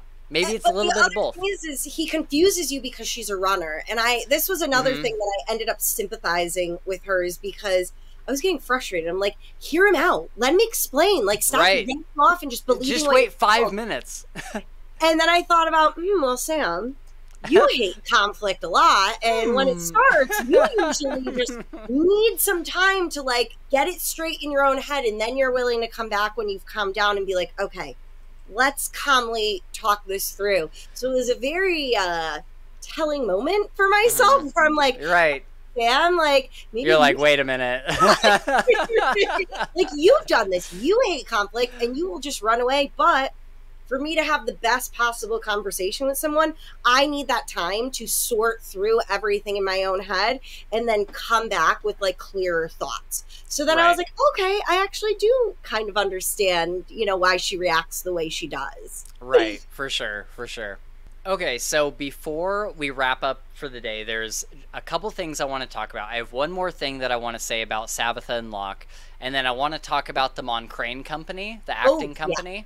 Yeah. And then I have some quotes that I have to read. I think I even have a bookmark of like the audio that I want to share. Okay. So I just have one last note on Sabitha and Locke, and then we can talk about the Moncrane Company. So and this is something that I didn't think about until this read through. Like, I didn't catch this at all before, but I think it was done intentionally. And I really like the fact that we have one timeline where Locke and Sabitha are working together, which is the acting, like the acting con, or like the whole Moncrane storyline. They are on the same team. They are working together to achieve a shared goal. And in the present timeline, we get a story where they're working against each other. And so we get to see both sides of the conflict and resolution with them, where, you know, in one they're like not butting heads, but their talents are being pushed against each other, and it's more of a versus thing. And then in the previous timeline, we're seeing their talents shared. And I just thought that was a really cool idea, because I got to the end of this book and I'm like, I literally just thought about this today. I was like, man, it would be so cool, instead of getting a storyline of them like against each other, it'd be so cool to see one where they're like on the same team doing a con. And I was like, wait a minute, that's what we got in the previous timeline. And so I thought that was super cool, and I thought that was a great way to showcase how these characters interact in different situations. I thought it was interesting in the sense that in the flashbacks, it's almost like they were, in a way, being prepared for when Chains wasn't going to be around anymore. You guys are fighting with each other nonstop. Yes, that's such a good point. You can't get it together. You need to go see what it's going to be like, essentially, when I'm not here. That you guys can only count on each other. You only have each other. And you should be able to trust each other enough at this point and be family and all be able to work towards the same goal together. And so that's what I thought the main thing was. And that's why it kind of made me sad about Sabitha, because I'm like, see, you guys could have done this together. Yes. You guys could have been amazing together. And would Callow and Galdo still be alive today? You know, just gotten your shit together and been able to work as a team. Yeah, which what you were clearly capable of. Yeah, and it's so interesting, because I think this is something that I may have just realized on this read too, is that when there's a line in the narrative, not in like a dialogue thing, but in the narrative, it mentions that, you know, when Locke and Sabitha first meet Bulidazi, whatever his name is, and they're like talking to him, and they're like playing their parts, and Bulidazi is falling for it. Locke, there's a moment where Locke is like, holy shit, this is working. Like, oh my god, he's actually believing us. Like, this is crazy. And it made me realize, I think this is the first time they've ever pulled a con on the nobility. This is the first time that they've actually put their skills that Chains has taught them into a con that would later become the, you know, Osterschalen Brandy con. Like, you know, this is the first time they're doing something like that. And it was so smart how they picked real people to play and then make it their story with. I thought that was so smart, because they immediately get checked on it, and you know, it checks out. So I thought that was brilliant, and I believe that was Sabitha's kind of initial idea that they then ran off of. Yeah, I liked them planning that, because one of them will come up with this like foundational idea, and then they'll both like, oh, and what about this? What about this? What about this? What about this? What about this? And they just create like this epic con. Good team. And I'm like, God, this team is so good. Like, I love it so much. Like, I think the what I love most about this team, especially in the flashbacks, is where, and obviously this is what Chains is going for, is where one character is deficient there's another character that can come in and fill that void with their hole, and whatever they're deficient in, the next person comes in and like does the same. Yeah. It's just so, it's so good. And now that it's, and Locke are so similar, but one's a guy and one's a girl, and there are only certain things women can use, tools, and that men can use. So there again, I think they're like two sides of the same coin. Yeah, for example, like when Bully Dazi, you know, they meet him, and we don't know this necessarily yet, but he has like this interest in Sabitha. And then he asks her to leave the room, and he asks to talk to Lucaza, Locke. And if Locke hadn't been there, like as the male not chaperone, but like the male heir. Yeah, exactly. If he hadn't been there, he wouldn't have been able to talk to Bully Dazi and been like, oh yeah, our family would definitely be down for that. Yeah, totally. Because I'll talk to her. Yeah, because Sabitha, if he had had that same conversation with Sabitha, she wouldn't have been able to make that decision. It's the male that makes that decision, or like sends the request up the line to his father and grandfather. And so it's like, man, it's all so seamless, and I cannot wait until we get more flashbacks with them past this point, where we can see Locke and Sabitha and Jean and Callow and Galdo all putting a con together and running like an Osterschall and Brandy con on somebody. Like, oh, it'd be so good. It'd be so good. Can we talk about how, in the end, that was something I didn't see coming, where Buldazi gets killed by what's her name? Lenora? Genora. And I didn't see that coming, and I thought that was like a really great twist at the end, and how they had to cover this up, and then they pretended, you know, they had the leader guy, Montecrane, like throw his voice and pretend to be him. Yes. But then when he like double crosses them in the end and runs away with the money, that I actually didn't see coming, but I love how they used that to then pin everything out. We'll just pin the whole thing on him. Oh, it was so great. It was so good. I hope we get an Easter egg in a future book where we just find out like what happened to him. Like, oh, we got word of this guy that died or whatever. Like, because I was like, it actually worked for them. I felt like more in the end that he tried to run off, or he ran off with the money, because nobody's going to believe him if they catch him, where he's like, no, like they did it, and we, no, because you ran away with the money. Like, it looked like you. So I thought it was brilliant. And the lady, I forget what her name was, but the lady they're talking to at the end there, that's part of the nobility that like knows their family or whatever. She's like, you would have never been allowed to choose. Yeah, like, exactly. Exactly. And she gave them the money that he ran off with. So at the end of the day, it's like a win-win for everybody. Yeah. It was great. I really loved how that was like neatly tied up and packaged, and that they were like, and you guys need to leave now. Like, you need to leave. And you need to go. Say less. Yeah. What did you think of the rest of the acting company? Like some of the characters, like Sylvanas or Moncrane himself, or the only issue I had during those flashbacks was keeping straight who was who. So I had to, because everyone had to keep using their fake names. So I kept getting a little confused. I should have written it down, like what everyone's name they were going was.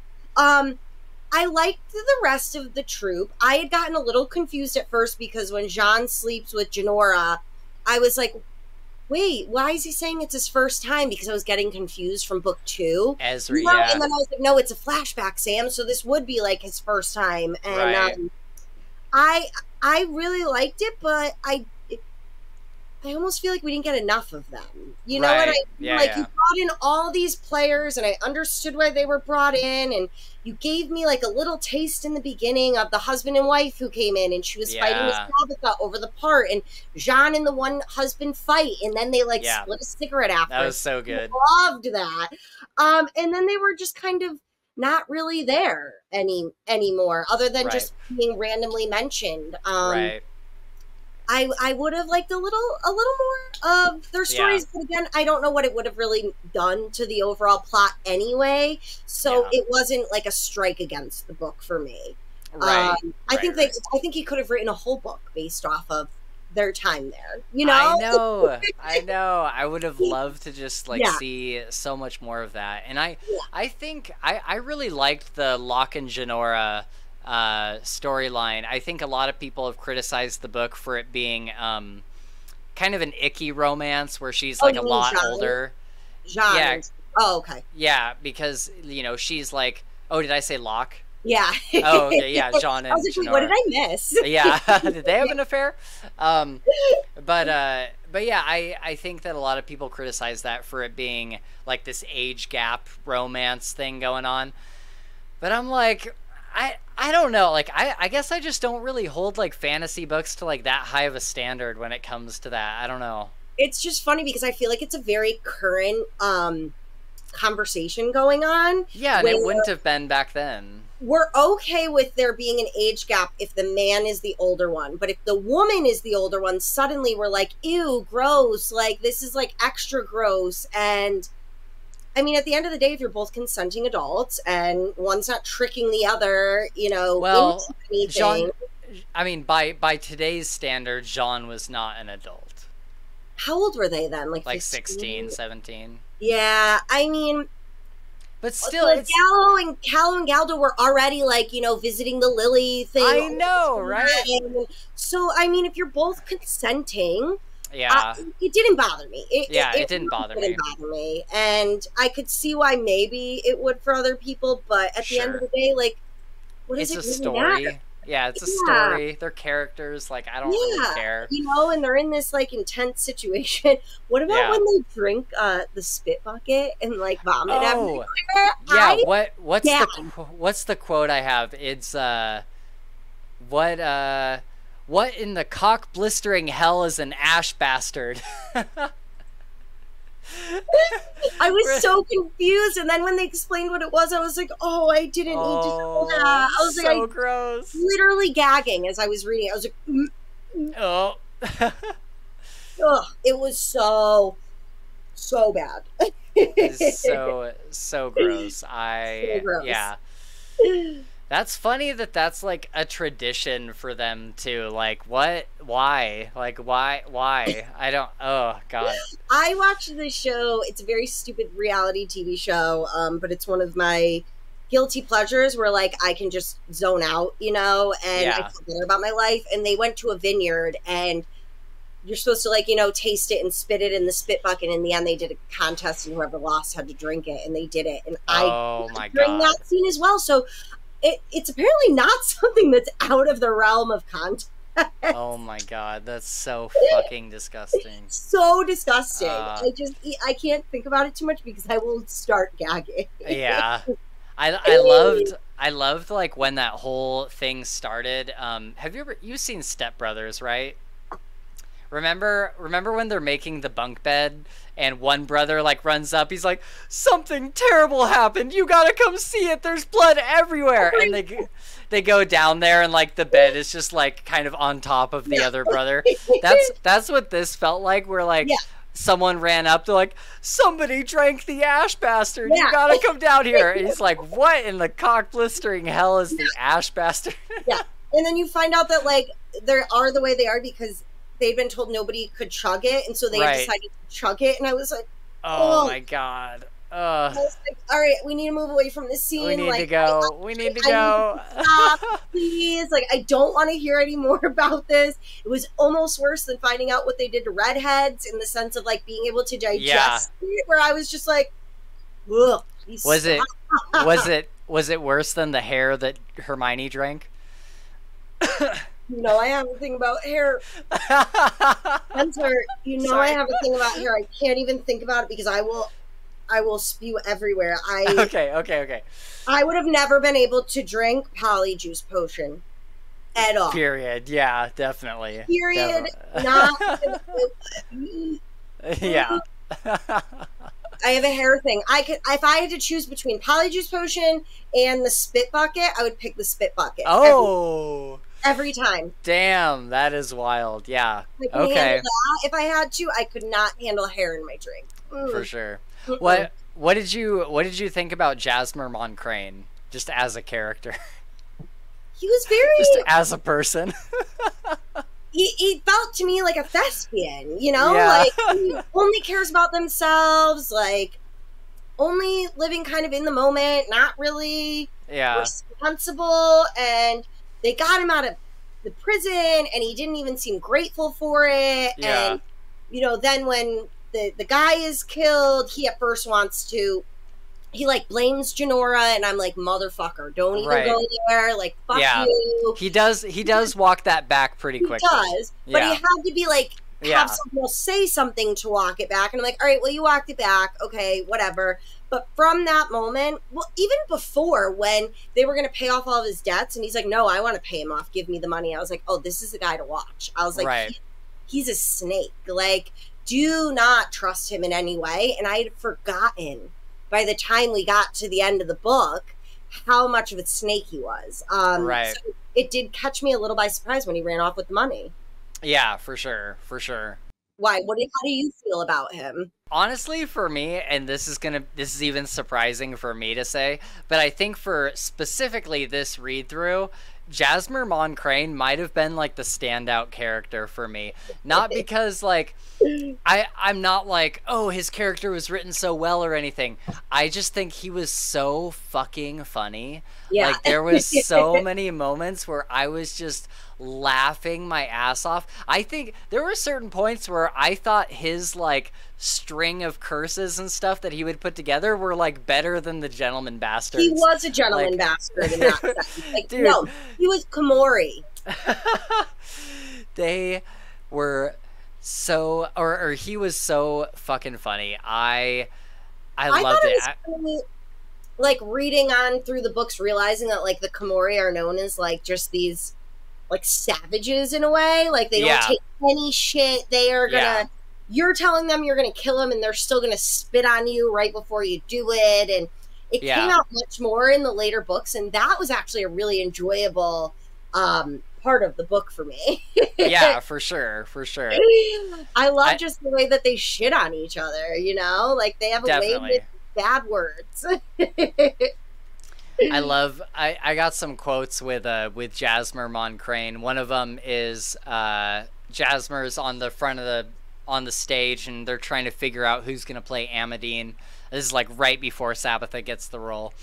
And Sylvanas says, "You should play Amadine, Jasmer. Think of all the pretty skirts Janora could sew for you." And then or maybe they had just figured out that Sabitha was going to be it, because Jasmer says, "Verina's our Amadine. There is a certain deficiency of breasts in our company, and while yours might be larger than hers, Sylvanas, I doubt as many people would pay to see them." I thought it was interesting too that Sabitha knew, like when they were telling him they were going to get him out, that she had to say like, no, and you're going to give me this role, like this role I'm getting. Like she set herself up. Yeah, exactly. But yeah, that was great. That was great. I loved.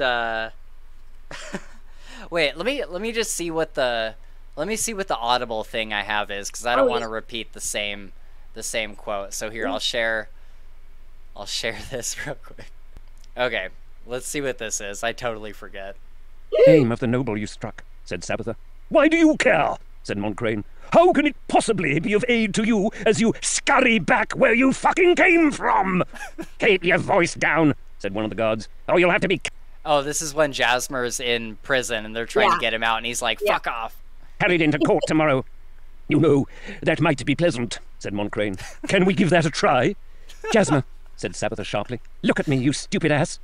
Jasmer did indeed look at her. "I don't care what you think of us," she whispered. "You know what kind of person our master is, what kind of organization we come from, and if you don't stop braying like a jackass, this is what's going to happen. We'll leave." "I love this plan," said Moncrane.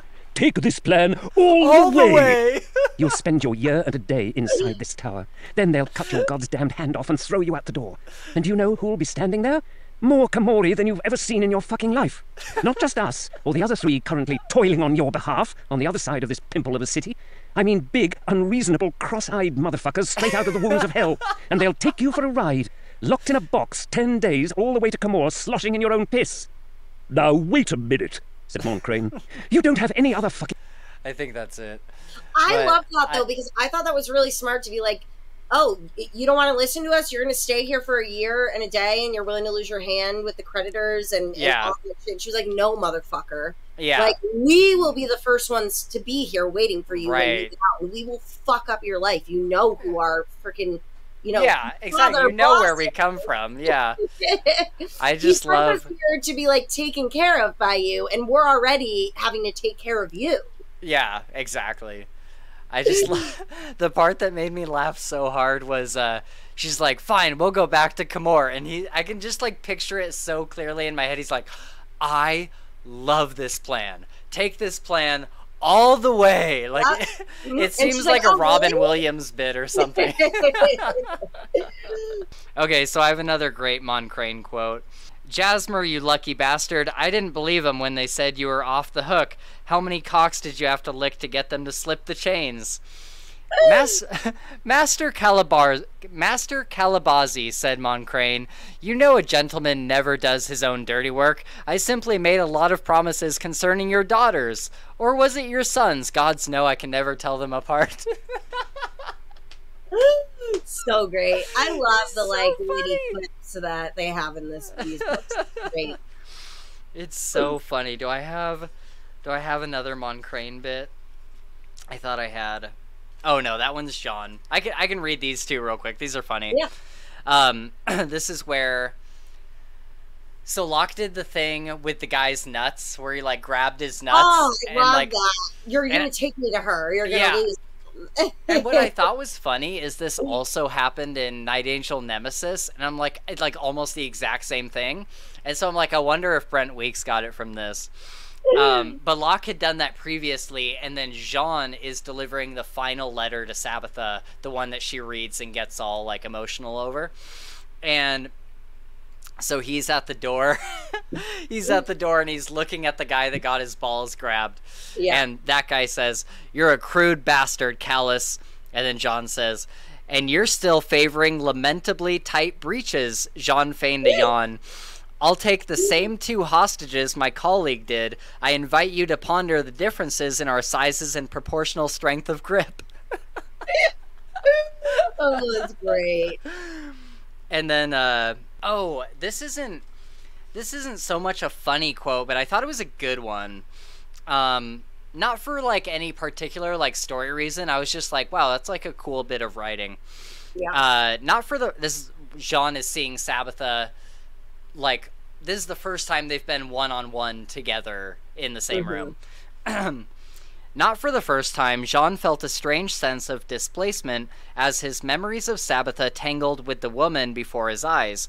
It was like looking at a reverse ghost, a reality somehow less tangible than the recollections 5 years gone. He'd lived those 5 years so gradually, but to his eyes, she'd received them all at once. And in studying the new lines time had sketched for her, he felt the faint tug of his own passing years, like a weight in his heart. How much older did he look to her? Aww. And I love like this really melancholy moment where like, sure, like he's glad to see Sabitha and everything, but it's this thing where like you don't see someone for 5 years and you're just like, God, they look older. Do I look older? Like just that. Oh man, yeah.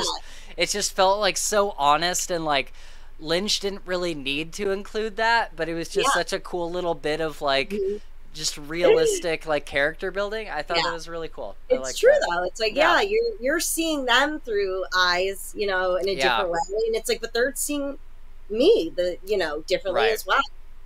Yeah, for sure. I think Jean is my favorite. Jean is so good. I love him. I think he's my favorite. He's like, always the most even-keeled. Yeah. He loves to read, he's when he got into the whole, like, I want to do the props and the sewing and stuff, or, like, I can do it, I was like, yeah, that's what I would want to do. I don't want to be in the back, just, like, sewing shit and getting all the props and the stage ready. I would not want to be on stage whatsoever. Right. I just love him, and sometimes I worry that Locke takes him for granted, because Locke always goes into these like despairing holes, and he always pulls him out, and it's very rarely the other way around. Know, it can be like a semi-unbalanced friendship, which could lead to problems. Yeah. Well, I think that's kind of a recurring thing in these books, because like for the past couple books, including this one, we've seen Locke in some sort of state of distress at the beginning of the book, and Jean taking care of him. And I don't know if you noticed, but at the end of this book, when Sabitha runs away, Locke is like, "Oh my god," and Jean is like, "So I can imagine you're going to be at the bottom of a bottle for the next few weeks." And it's like, I wonder if at the beginning of the next book, we'll see Locke in a state of like, "Oh my god, like, pity is me." Like, I can't do it again. I can't.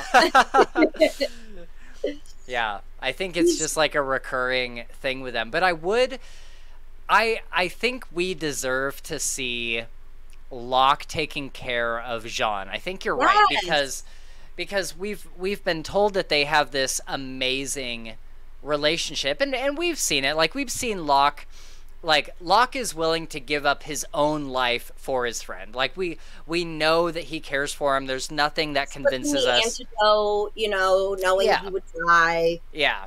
So, like, we know that, but it would be cool to see Jean in a state of despair of some kind, and Locke being the one to, like, take up the charge and to be like, let's get back in gear and let's, really get our heads in the game.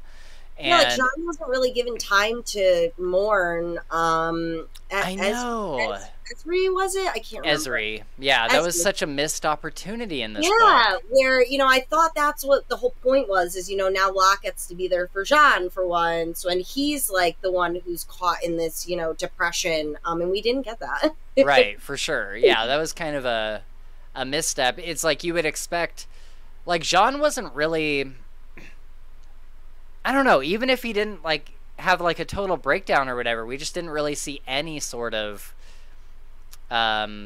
despair on this at all.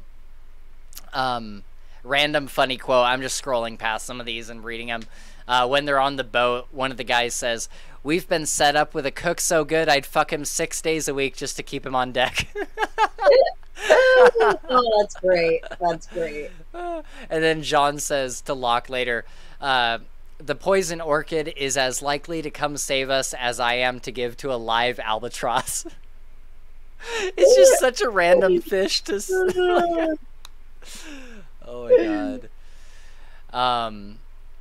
But yeah, there was a quote from Jean that was like, so Locke says, "The gods must hate you, having made you my nurse." And then Jean says, "Hells, I was made your nurse when we were 10 years old." And I'm just like, oh, just the little guys. Like, I know. Oh my god. What did you think about the whole beginning? We could talk about that real quick. Just like the beginning where Locke is sick and Jean is going and getting these like these physicers and bringing them in. Did you like this bit, or? I mean, it made sense for the story and where they ended up where they did. I don't like Locke when he's in this, like, depressive, which, like, this time I understood because, like, you were dying, like, right. Okay. It's just, like, miserable.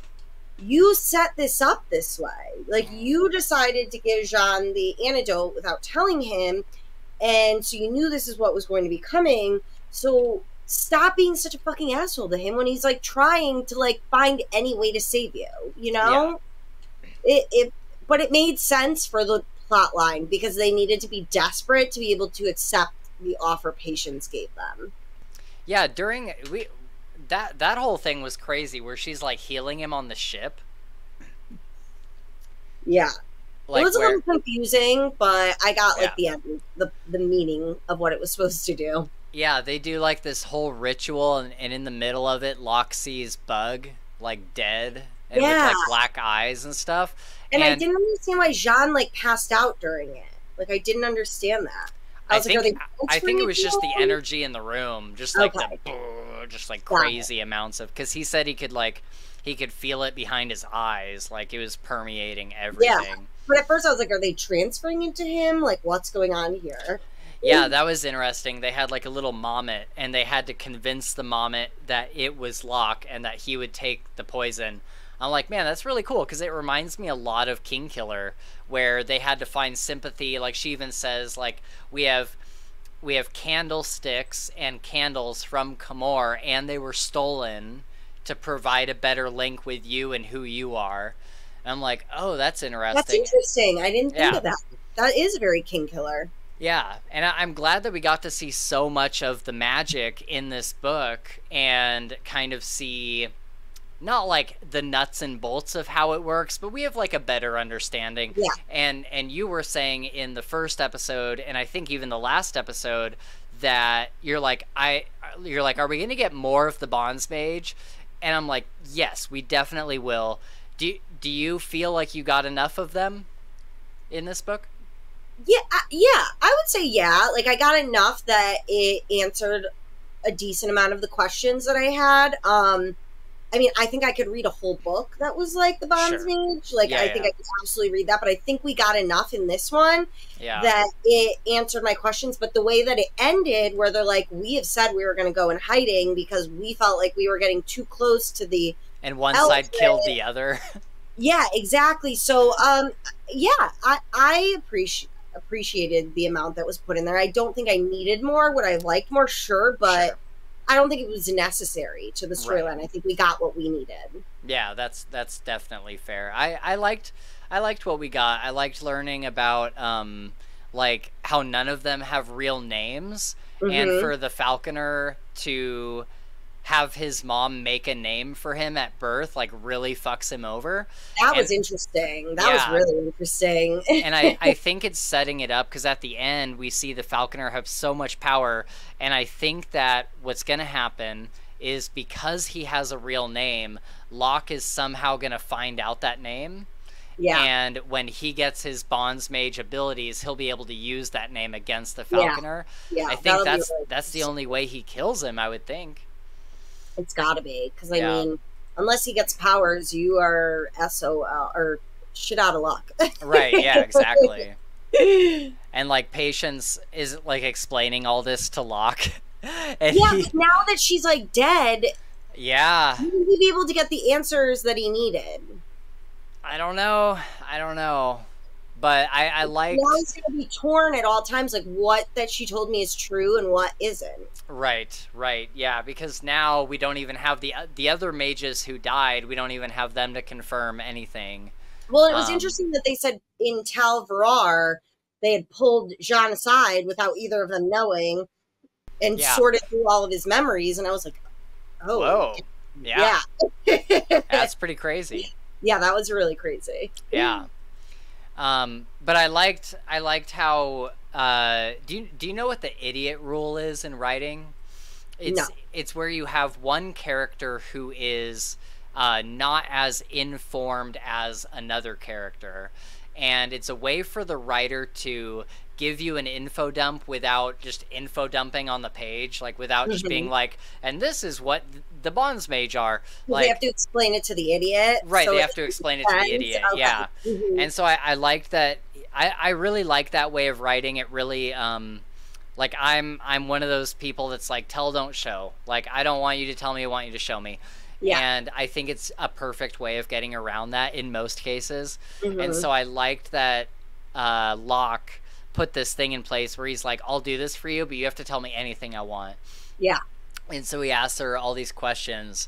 And then there's a funny quote where he's like, so what do you do with ungifted children when you have them? Like, thinking like, oh, do they kill off their ungifted children or whatever? Yeah. And she looks at him and she goes, cherish them and raise them, you imbecile. Yeah. He's like, oh, okay. That reminded me a lot of, like, in Harry Potter, that was something I did not realize until I read the books versus having watched the movies with, what's the guy who, in the Hogwarts castle, he's like the weirdo with the cat? Oh, not Peeves, but Filch. Filch. I had never realized that he was someone who was born to magical parents and didn't have parents. And once I read the books, I was like, oh, this makes sense. And now that I've rewatched the movies, I've caught how they say it in there, but it had never registered for me before at all. Right. So it's funny, you know, like, It's like, yeah, we don't fucking kill them just because they don't have magic. You know what I mean? Yeah, like, exactly. Don't let them live. Yeah. Real quick, so I'm just running through some quotes real quick. So Locke explains to Sabitha, they're like having their dinner, and he's like, don't you remember Chaines's universal theological principle? Life boils down to standing in line to get shit dropped on your head. Everybody's got a place in the queue. You can't get out of it. And just when you start to congratulate yourself on surviving your dose of shit, you realize that the line is actually circular. I thought that was a really interesting quote. I was so true. Like, oh, okay, yeah. That's just life. Yeah. Oh, I thought that was so life good. To my own, you know? Yeah. And then I loved when Jean and Janora they've just had sex and they're like laying in bed naked and they're like just about to do it again, and Locke runs into the room, and like maybe it's just the way the audiobook said it, but it was just so fucking funny. Locke runs into the room and he's like, Giovanni, it's the Asino brothers. You wouldn't believe what they... Oh my gods, holy shit. I just love the abruptness. Yeah, it was very real. Like, it felt real. Oh my gods, holy shit. Yeah. We talked about the... so I guess we should talk about this first. Locke and Sabitha have their first tumble in the sheets. And that was... I don't know. I thought it was really, really interesting because Lynch didn't do the thing where he's like, and they had sex for the first time and it was magical. Amazing. Yeah. It was like, no, there was like some awkward fumbling, and at the end of it, neither of them were like really satisfied. Yeah. And Locke at the end of it was like, I'm sorry if I hurt you or like if it didn't feel good for you. And she's like, we have plenty of times to try again later. Like we can... Yeah. Like we can do it again. I thought it was very like sweet and like real. You know what I mean? It reading the stories where the first time they have sex, it's oh my god, it's amazing, especially as a woman. Like no, like that's not how it works. Okay, right? Yeah, it's not gonna be like the best. No. But I like how she said like, but we have all the time to like figure it out. Yeah, we'll figure it out. And. Yeah, I mean, sweet. Not to get too personal or anything, but I remember my first time was not like mind blowing. Mine, it was so bad. It was just so bad. Yeah, I like, obviously I wasn't like probably miserable in the way that some girls are their first time, but it was like. I felt very much like Locke, where I got to the end of it and I was like, this is something that I've been like dreaming about for years. And at the end of it, I was like, that was okay. Like, that was fine. Yeah. My first time was a very just like, all right, I'm glad I've gotten this done with for the first time. Yeah, same, yeah. It was just like, all right, I just wanted to do this. Yeah. We did it. It wasn't great, but it's done. The first time, I don't have to think about that anymore, Right, and yeah. It can only go up from here. Yeah. I loved at the end of the book when it was in the flashbacks, but they had gone through like the whole play and everything, and it's kind of like the last night with the Moncrane Company. Mm-hmm. And they tried again, and the quote is they were still shy, awkward, and unschooled, but if their first night together had been confusing and incomplete, their second taught them why people keep trying. Yeah. And I'm like, that's a good note to leave it on. I like that. Real. It was very real. Yeah, for sure. But yeah, I loved how, so after their first time, we talked earlier about how this whole time with the Moncrane Company, they were learning to trust each other, and you specifically mentioned the twins and how like they they had to learn how to trust each other again, but like people also had to learn how to trust them, even though they're kind of these like screwballs or whatever. And there's this quote, I don't know if anybody else will get as much out of this as I will, maybe I'm reaching, but the quote is Caldo runs up to their secret door and like opens it by like an inch. She's like, we gotta go, and they're like, get out of here.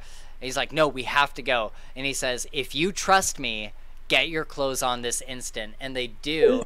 And I think it's like a very small thing, but I think it's like this moment where like, no, okay, like if we're going to survive this, we have to trust that Callow, as harebrained as he is, like he wouldn't just come up and open the door and interrupt us if it wasn't something serious.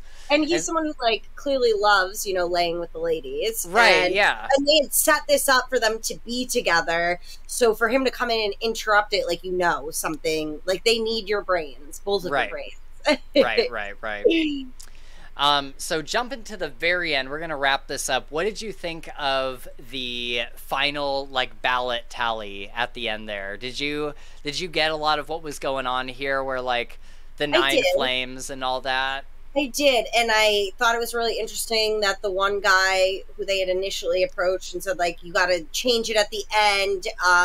They actually gave him the offer that he would be interested. Like, he kept saying, like, you can offer me all this fucking money. That's not the only thing that I want. And they found a way to be like, no, you're going to be an independent. And then everybody's going to want to come to you for the tie-breaking vote. And I was like, that was so genius. Brilliant. And it made it so it was like a tie in the race, you know? And I was like, that was brilliant. And Sabitha was like, she asked him, or Locke told her, he's like, yeah, and we gave him 25,000 ducats or whatever.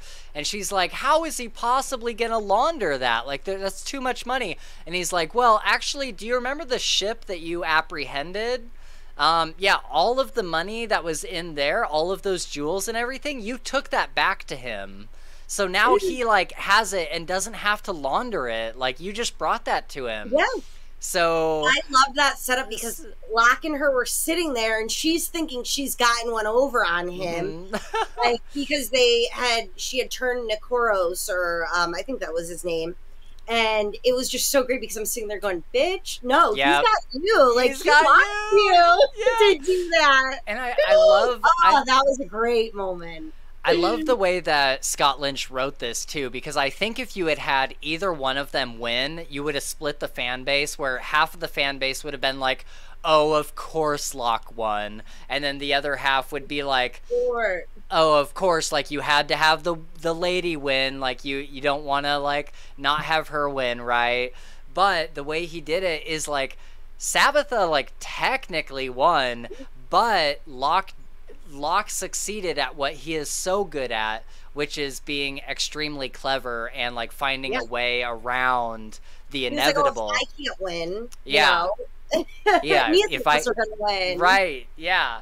It was I did not see it coming. I thought when the guy came up and talked, I was like, oh, Locke convinced him to like split. Yeah. Yep. And then when he said what he said, I was like, oh my God, that makes such a better storyline. Yeah. This way, I was like, and neither of them have to lose. Yep. But in my opinion, Locke really won because you know what I mean. He was able to like figure that out and switch that vote in a way. I think it displays so precisely what Locke is good at. Like, he's not like, yes, he's a silver tongue and yes, he's a good thief, but more than anything, he is good at thinking of the things that other people aren't thinking about. Like, he's good at paying attention to the details that other people aren't picking up on. Yeah. And I'm like, that's such a good display of how he works, I guess. Yeah, he's like, oh, I don't think I can win, but I know how to make it so neither of us really win. You know what I mean? Like, it was just, that blew my mind. I did not see that coming. Exactly. But it made me be okay with, like, the end result, you know? Yeah. I don't know who I would have been okay with winning because I wanted them both to be okay. Right. I think also with this ending, as we're kind of talking about, like, the very, very end now, you know, I think Locke has had a bit of a character arc in this book, but it's not necessarily spanning the length of time they spent in Carthane. It's more like a huge character arc from when they were children to now, because, you know, we talked about earlier how Sabitha was like, no, I want you to think about this and come back to me and tell me what you've thought about. And he came back saying, hey, like, I don't know if I screwed this up or like how else we could have done this, but like, I'm sorry. And like, I didn't mean for you to feel that way, and I will do anything that makes you not feel that way. And that was kind of a turning point for him.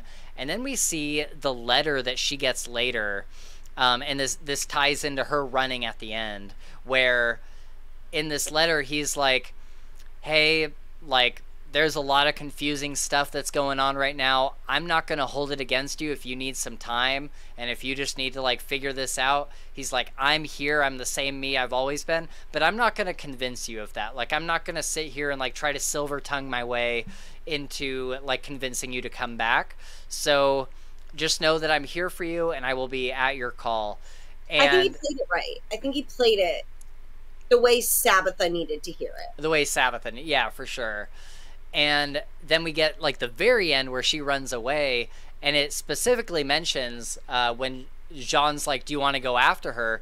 And he's like, no, I promise to trust her. And that's the clue that tells me I think there's something more, because Locke is like, he's like, no, like, he's like, I think I just need to trust her. Like, I think I just need to trust that whatever reason made her run away, that there was something, and that will play out later. And I don't think that Scott Lynch would have put that there if there wasn't some other reason why she ran. So that may be reaching, but no, it depends. Like, once you explain it, I'm like, no, like, that actually makes perfect more sense. Yeah. Perfect. Not even like more sense, like perfect. Like, why else would he have said it and done it in the way he did if it wasn't because, like, it went over my head. But once you've said it, I'm like, no, that connects all the dots. It makes perfect sense. Right. So I'm excited to see if she comes back. We'll talk about that more in final thoughts. But the last thing we have to talk about is the fucking Falconer. Tell me what you think of the Falconer coming back with Dreamsteel.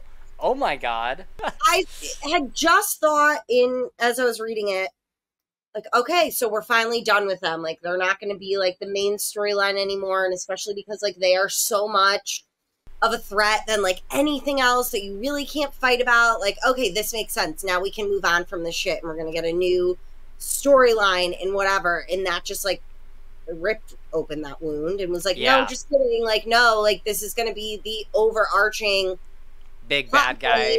Yeah. The whole thing. I understood it, but at the same time, I just wanted to be done with it. Yeah, I kind of want to be done with the Bonds Mage as well. It seems like a very uneven fight. Yeah, it's a very uneven fight, but I think that's what I liked so much about the first book, is that, you know, so often in fantasy, magic is something like a guy with a bow and arrow could kill a guy with magic. You know what I mean? But in this, it's like, it is so beyond anything. You're so out of your depth. Like, yeah. Like, I kind of love the out of your depth feeling. But I really loved the idea of him going up to this Dreamsteel and being able to turn that into his fingers and his tongue. He's like, now he has everything he needs to be as powerful as he was before, and probably even more powerful. And yeah, and then he kills his mom with crows, with literally a murder of crows. I actually felt worse for, like, the guy who had cared for him for years. Oh, I know, right? He's like, I didn't do anything. I'm like, he didn't do anything. He literally cared for you, and so you wouldn't get bed sores and shit. Yeah. And I love that his mom was like, oh, your Maddie carried you on a leash? Like, that's what you did to all these, like, animals and stuff that you, So he has the power that, like, hasn't been seen in 400 years, right? The Falconer, where he can take over animals and control them and use them as weapons. And I thought it was really interesting when we got the flashbacks where the mom is like, no, if you do this, like, every time one of these animals dies, like, you're going to feel it. Like, you died yourself. And I was like, what would that do to a person? What would that do to your brain? Right. Over and over and over again, all of these animals dying and whatnot, especially his falcon is dead now. So he's gonna be insane. He's absolutely gonna be insane. He seems like he's figuring out some new power. I feel like he's gonna be the next Locke or whatever. You know what I mean? The next bad magi. And while I am interested in seeing what he'll do, unless Locke develops his own powers, I don't understand where this is going to go. Yeah, so let's go into final thoughts, because I think you know, that's a little bit what I'm worried about, is that in order for Locke to keep up with this Bonds Mage, he's gonna have to develop his powers, and I think that's why Lynch did it, and I understand that, but I wish it had just been this series of increasingly bigger and bigger cons, rather than let's make the bad guys more powerful and have to make Locke more powerful. I like the idea of Locke being more clever rather than brute force powerful. That's my thing, is like he can always like weasel his way with his brains out of everything, and now he's up against someone that I don't see how you could in any way use just your brains. Like, it's a very imbalanced fight. So I'd be interested. I feel like it has to go that way, and if not, I'm like, I don't understand what you're doing then. Right, exactly. I don't really like it. I think the only saving grace is that it'll just be fun to see Locke with magical powers. Like, it'll just be like if he's super clever without them, like, imagine what he could do with magic. Like, it would be so inventive. It reminds me of like Kyler and like the Kakari and like all of that kind of stuff, you know, like it very much reminds me of that, and I'm hoping that he gets powers. I think, you know, while part of me really hates it, I think another part of me is like, I trust Scott Lynch so much to like do clever things with the story, because he has so far. And so part of me is like, maybe I just have to trust him and see what he does with this. So I'm really hoping that, you know, he comes through with like a really good, like, well planned out idea for what he's gonna do with this storyline. Because, and maybe that's why it's taken 10 years to get this book, because he knows that if he half-asses it and just like makes a magic story, then it's not going to do the same thing that the books are beloved for. So well, my question is what have you been doing for an income for the last 10 years? You know what I mean? Like, dude, I really don't know. Like, I don't know if it's like, like Locke Lamora or Gentleman Bastards is a very, very, very popular series, but is it popular enough for the residuals or whatever they're called, to residuals, or royalties or whatever,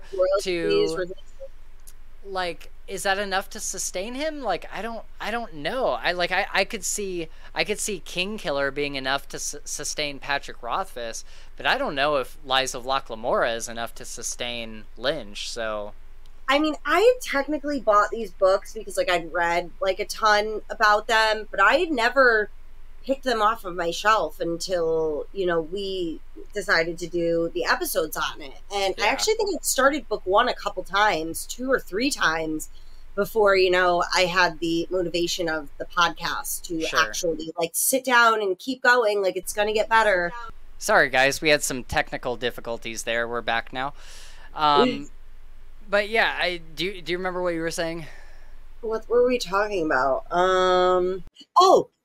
We were saying, how can he be living off of the royalties, you know, for 10 years and whatnot. And that just made me curious, because like I hadn't realized when we were reading it that this book had come out 10 years ago. And I was like, whoa. And like 10 years to me, like I can understand like a little writer's block and whatnot, but I feel like 2 years to me is like the most leeway I can give someone. Right. You know, that's kind of the most I can give, where I'm like, if you have nothing else going on in your life and this is all you are doing.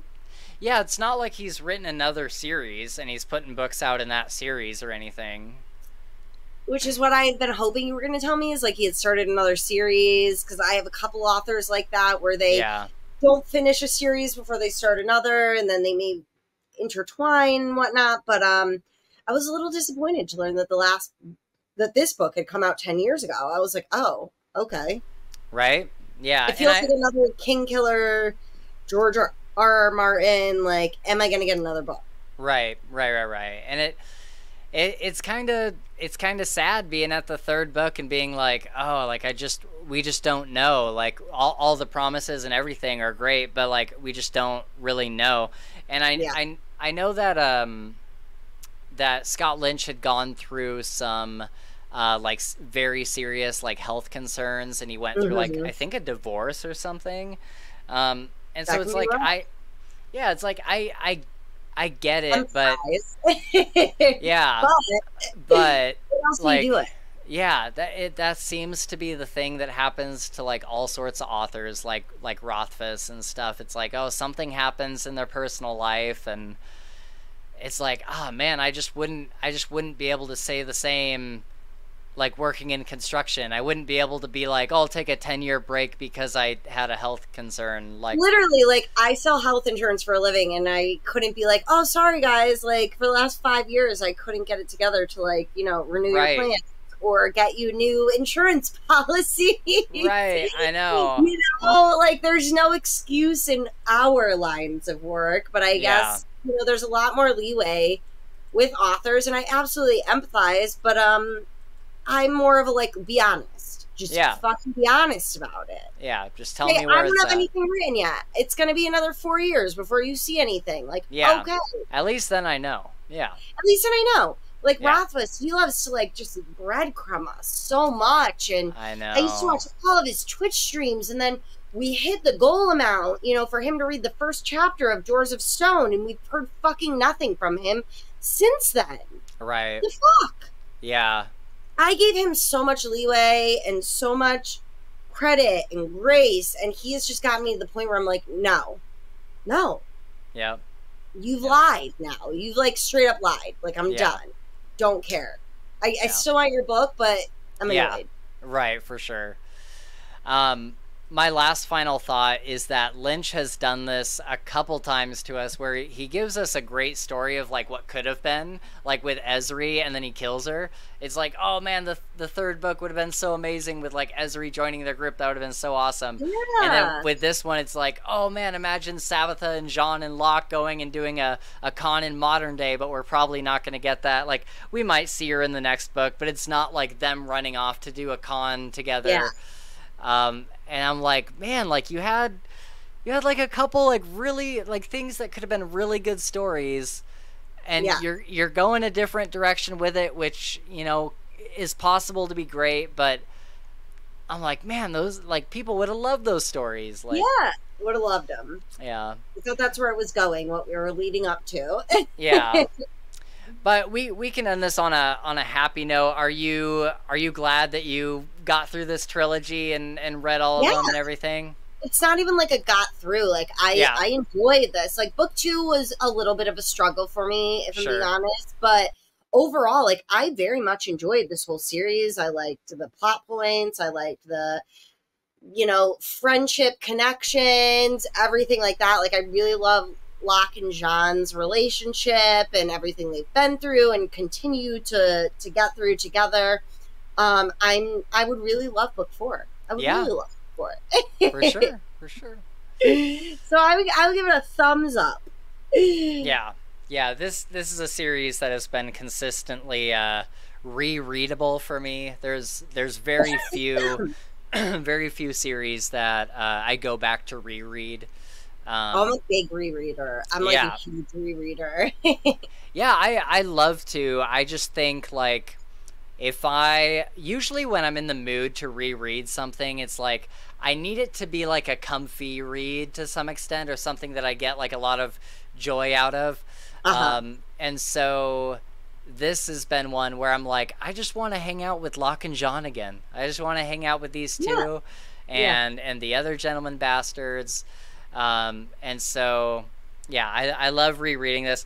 And honestly, I know we're busy for the next like month or so, but you have got to read King's Dark Tidings, because everything that you enjoyed from these books, you will love about that one. That's the one where the first one is Free the Darkness.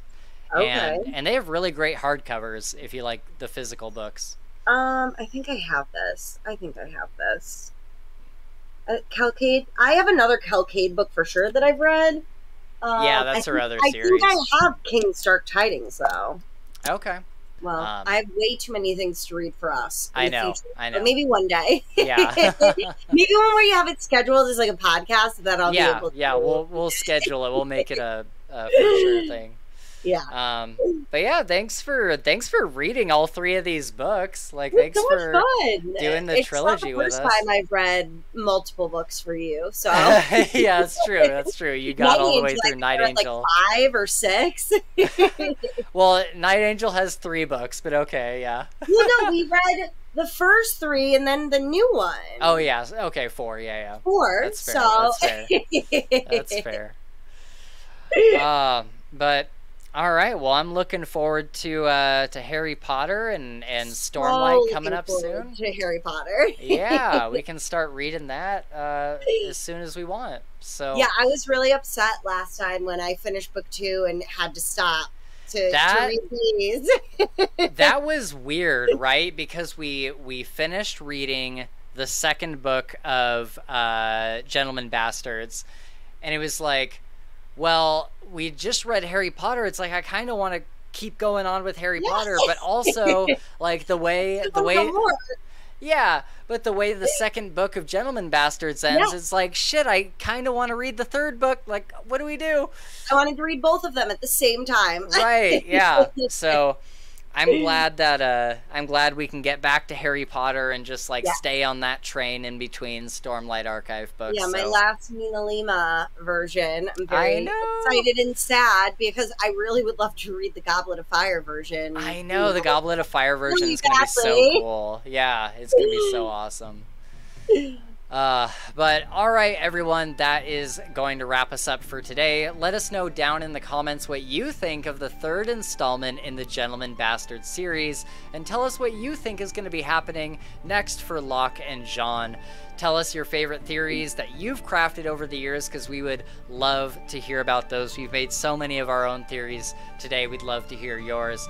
But as always, you can reach out to us on our socials, linked down below in the description, or over on Patreon, where you can get exclusive content as well as the ability to watch these episodes live as we record them. Also, don't forget about the bingo card that's linked below. If you fill it out using the instructions, then we will buy the first person to spell bingo a hardcover trilogy of their choosing.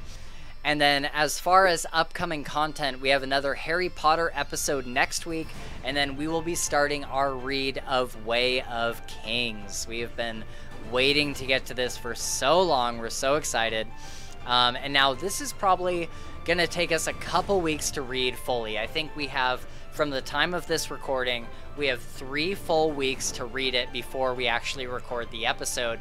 So in the meantime, we'll have a couple weeks of content, including a creator's corner with a new and upcoming YouTuber, and then a live stream where we're going to talk to a friend in the tech industry about the use of AI as an art form and the potential problems that that poses for the writing and art communities. And, you know, just to be clear on this point, we don't really support the use of AI for this kind of stuff, so that's likely the stance that we'll probably all be taking on that live stream, with maybe a little bit of devil's advocate here and there thrown in just for a good discussion. And then it's our Way of Kings episode, and at some point we will do our 1K subscriber live stream. So we're all really looking forward to what the next couple months have in store, and we hope to see you there. Thank you so much for hanging out with us, and until next time, I'm gonna go find my own Ash Bastard to chug. Wish me luck. And a big shout out to Caitlin. Thank you so much for backing us at the Green Bone tier.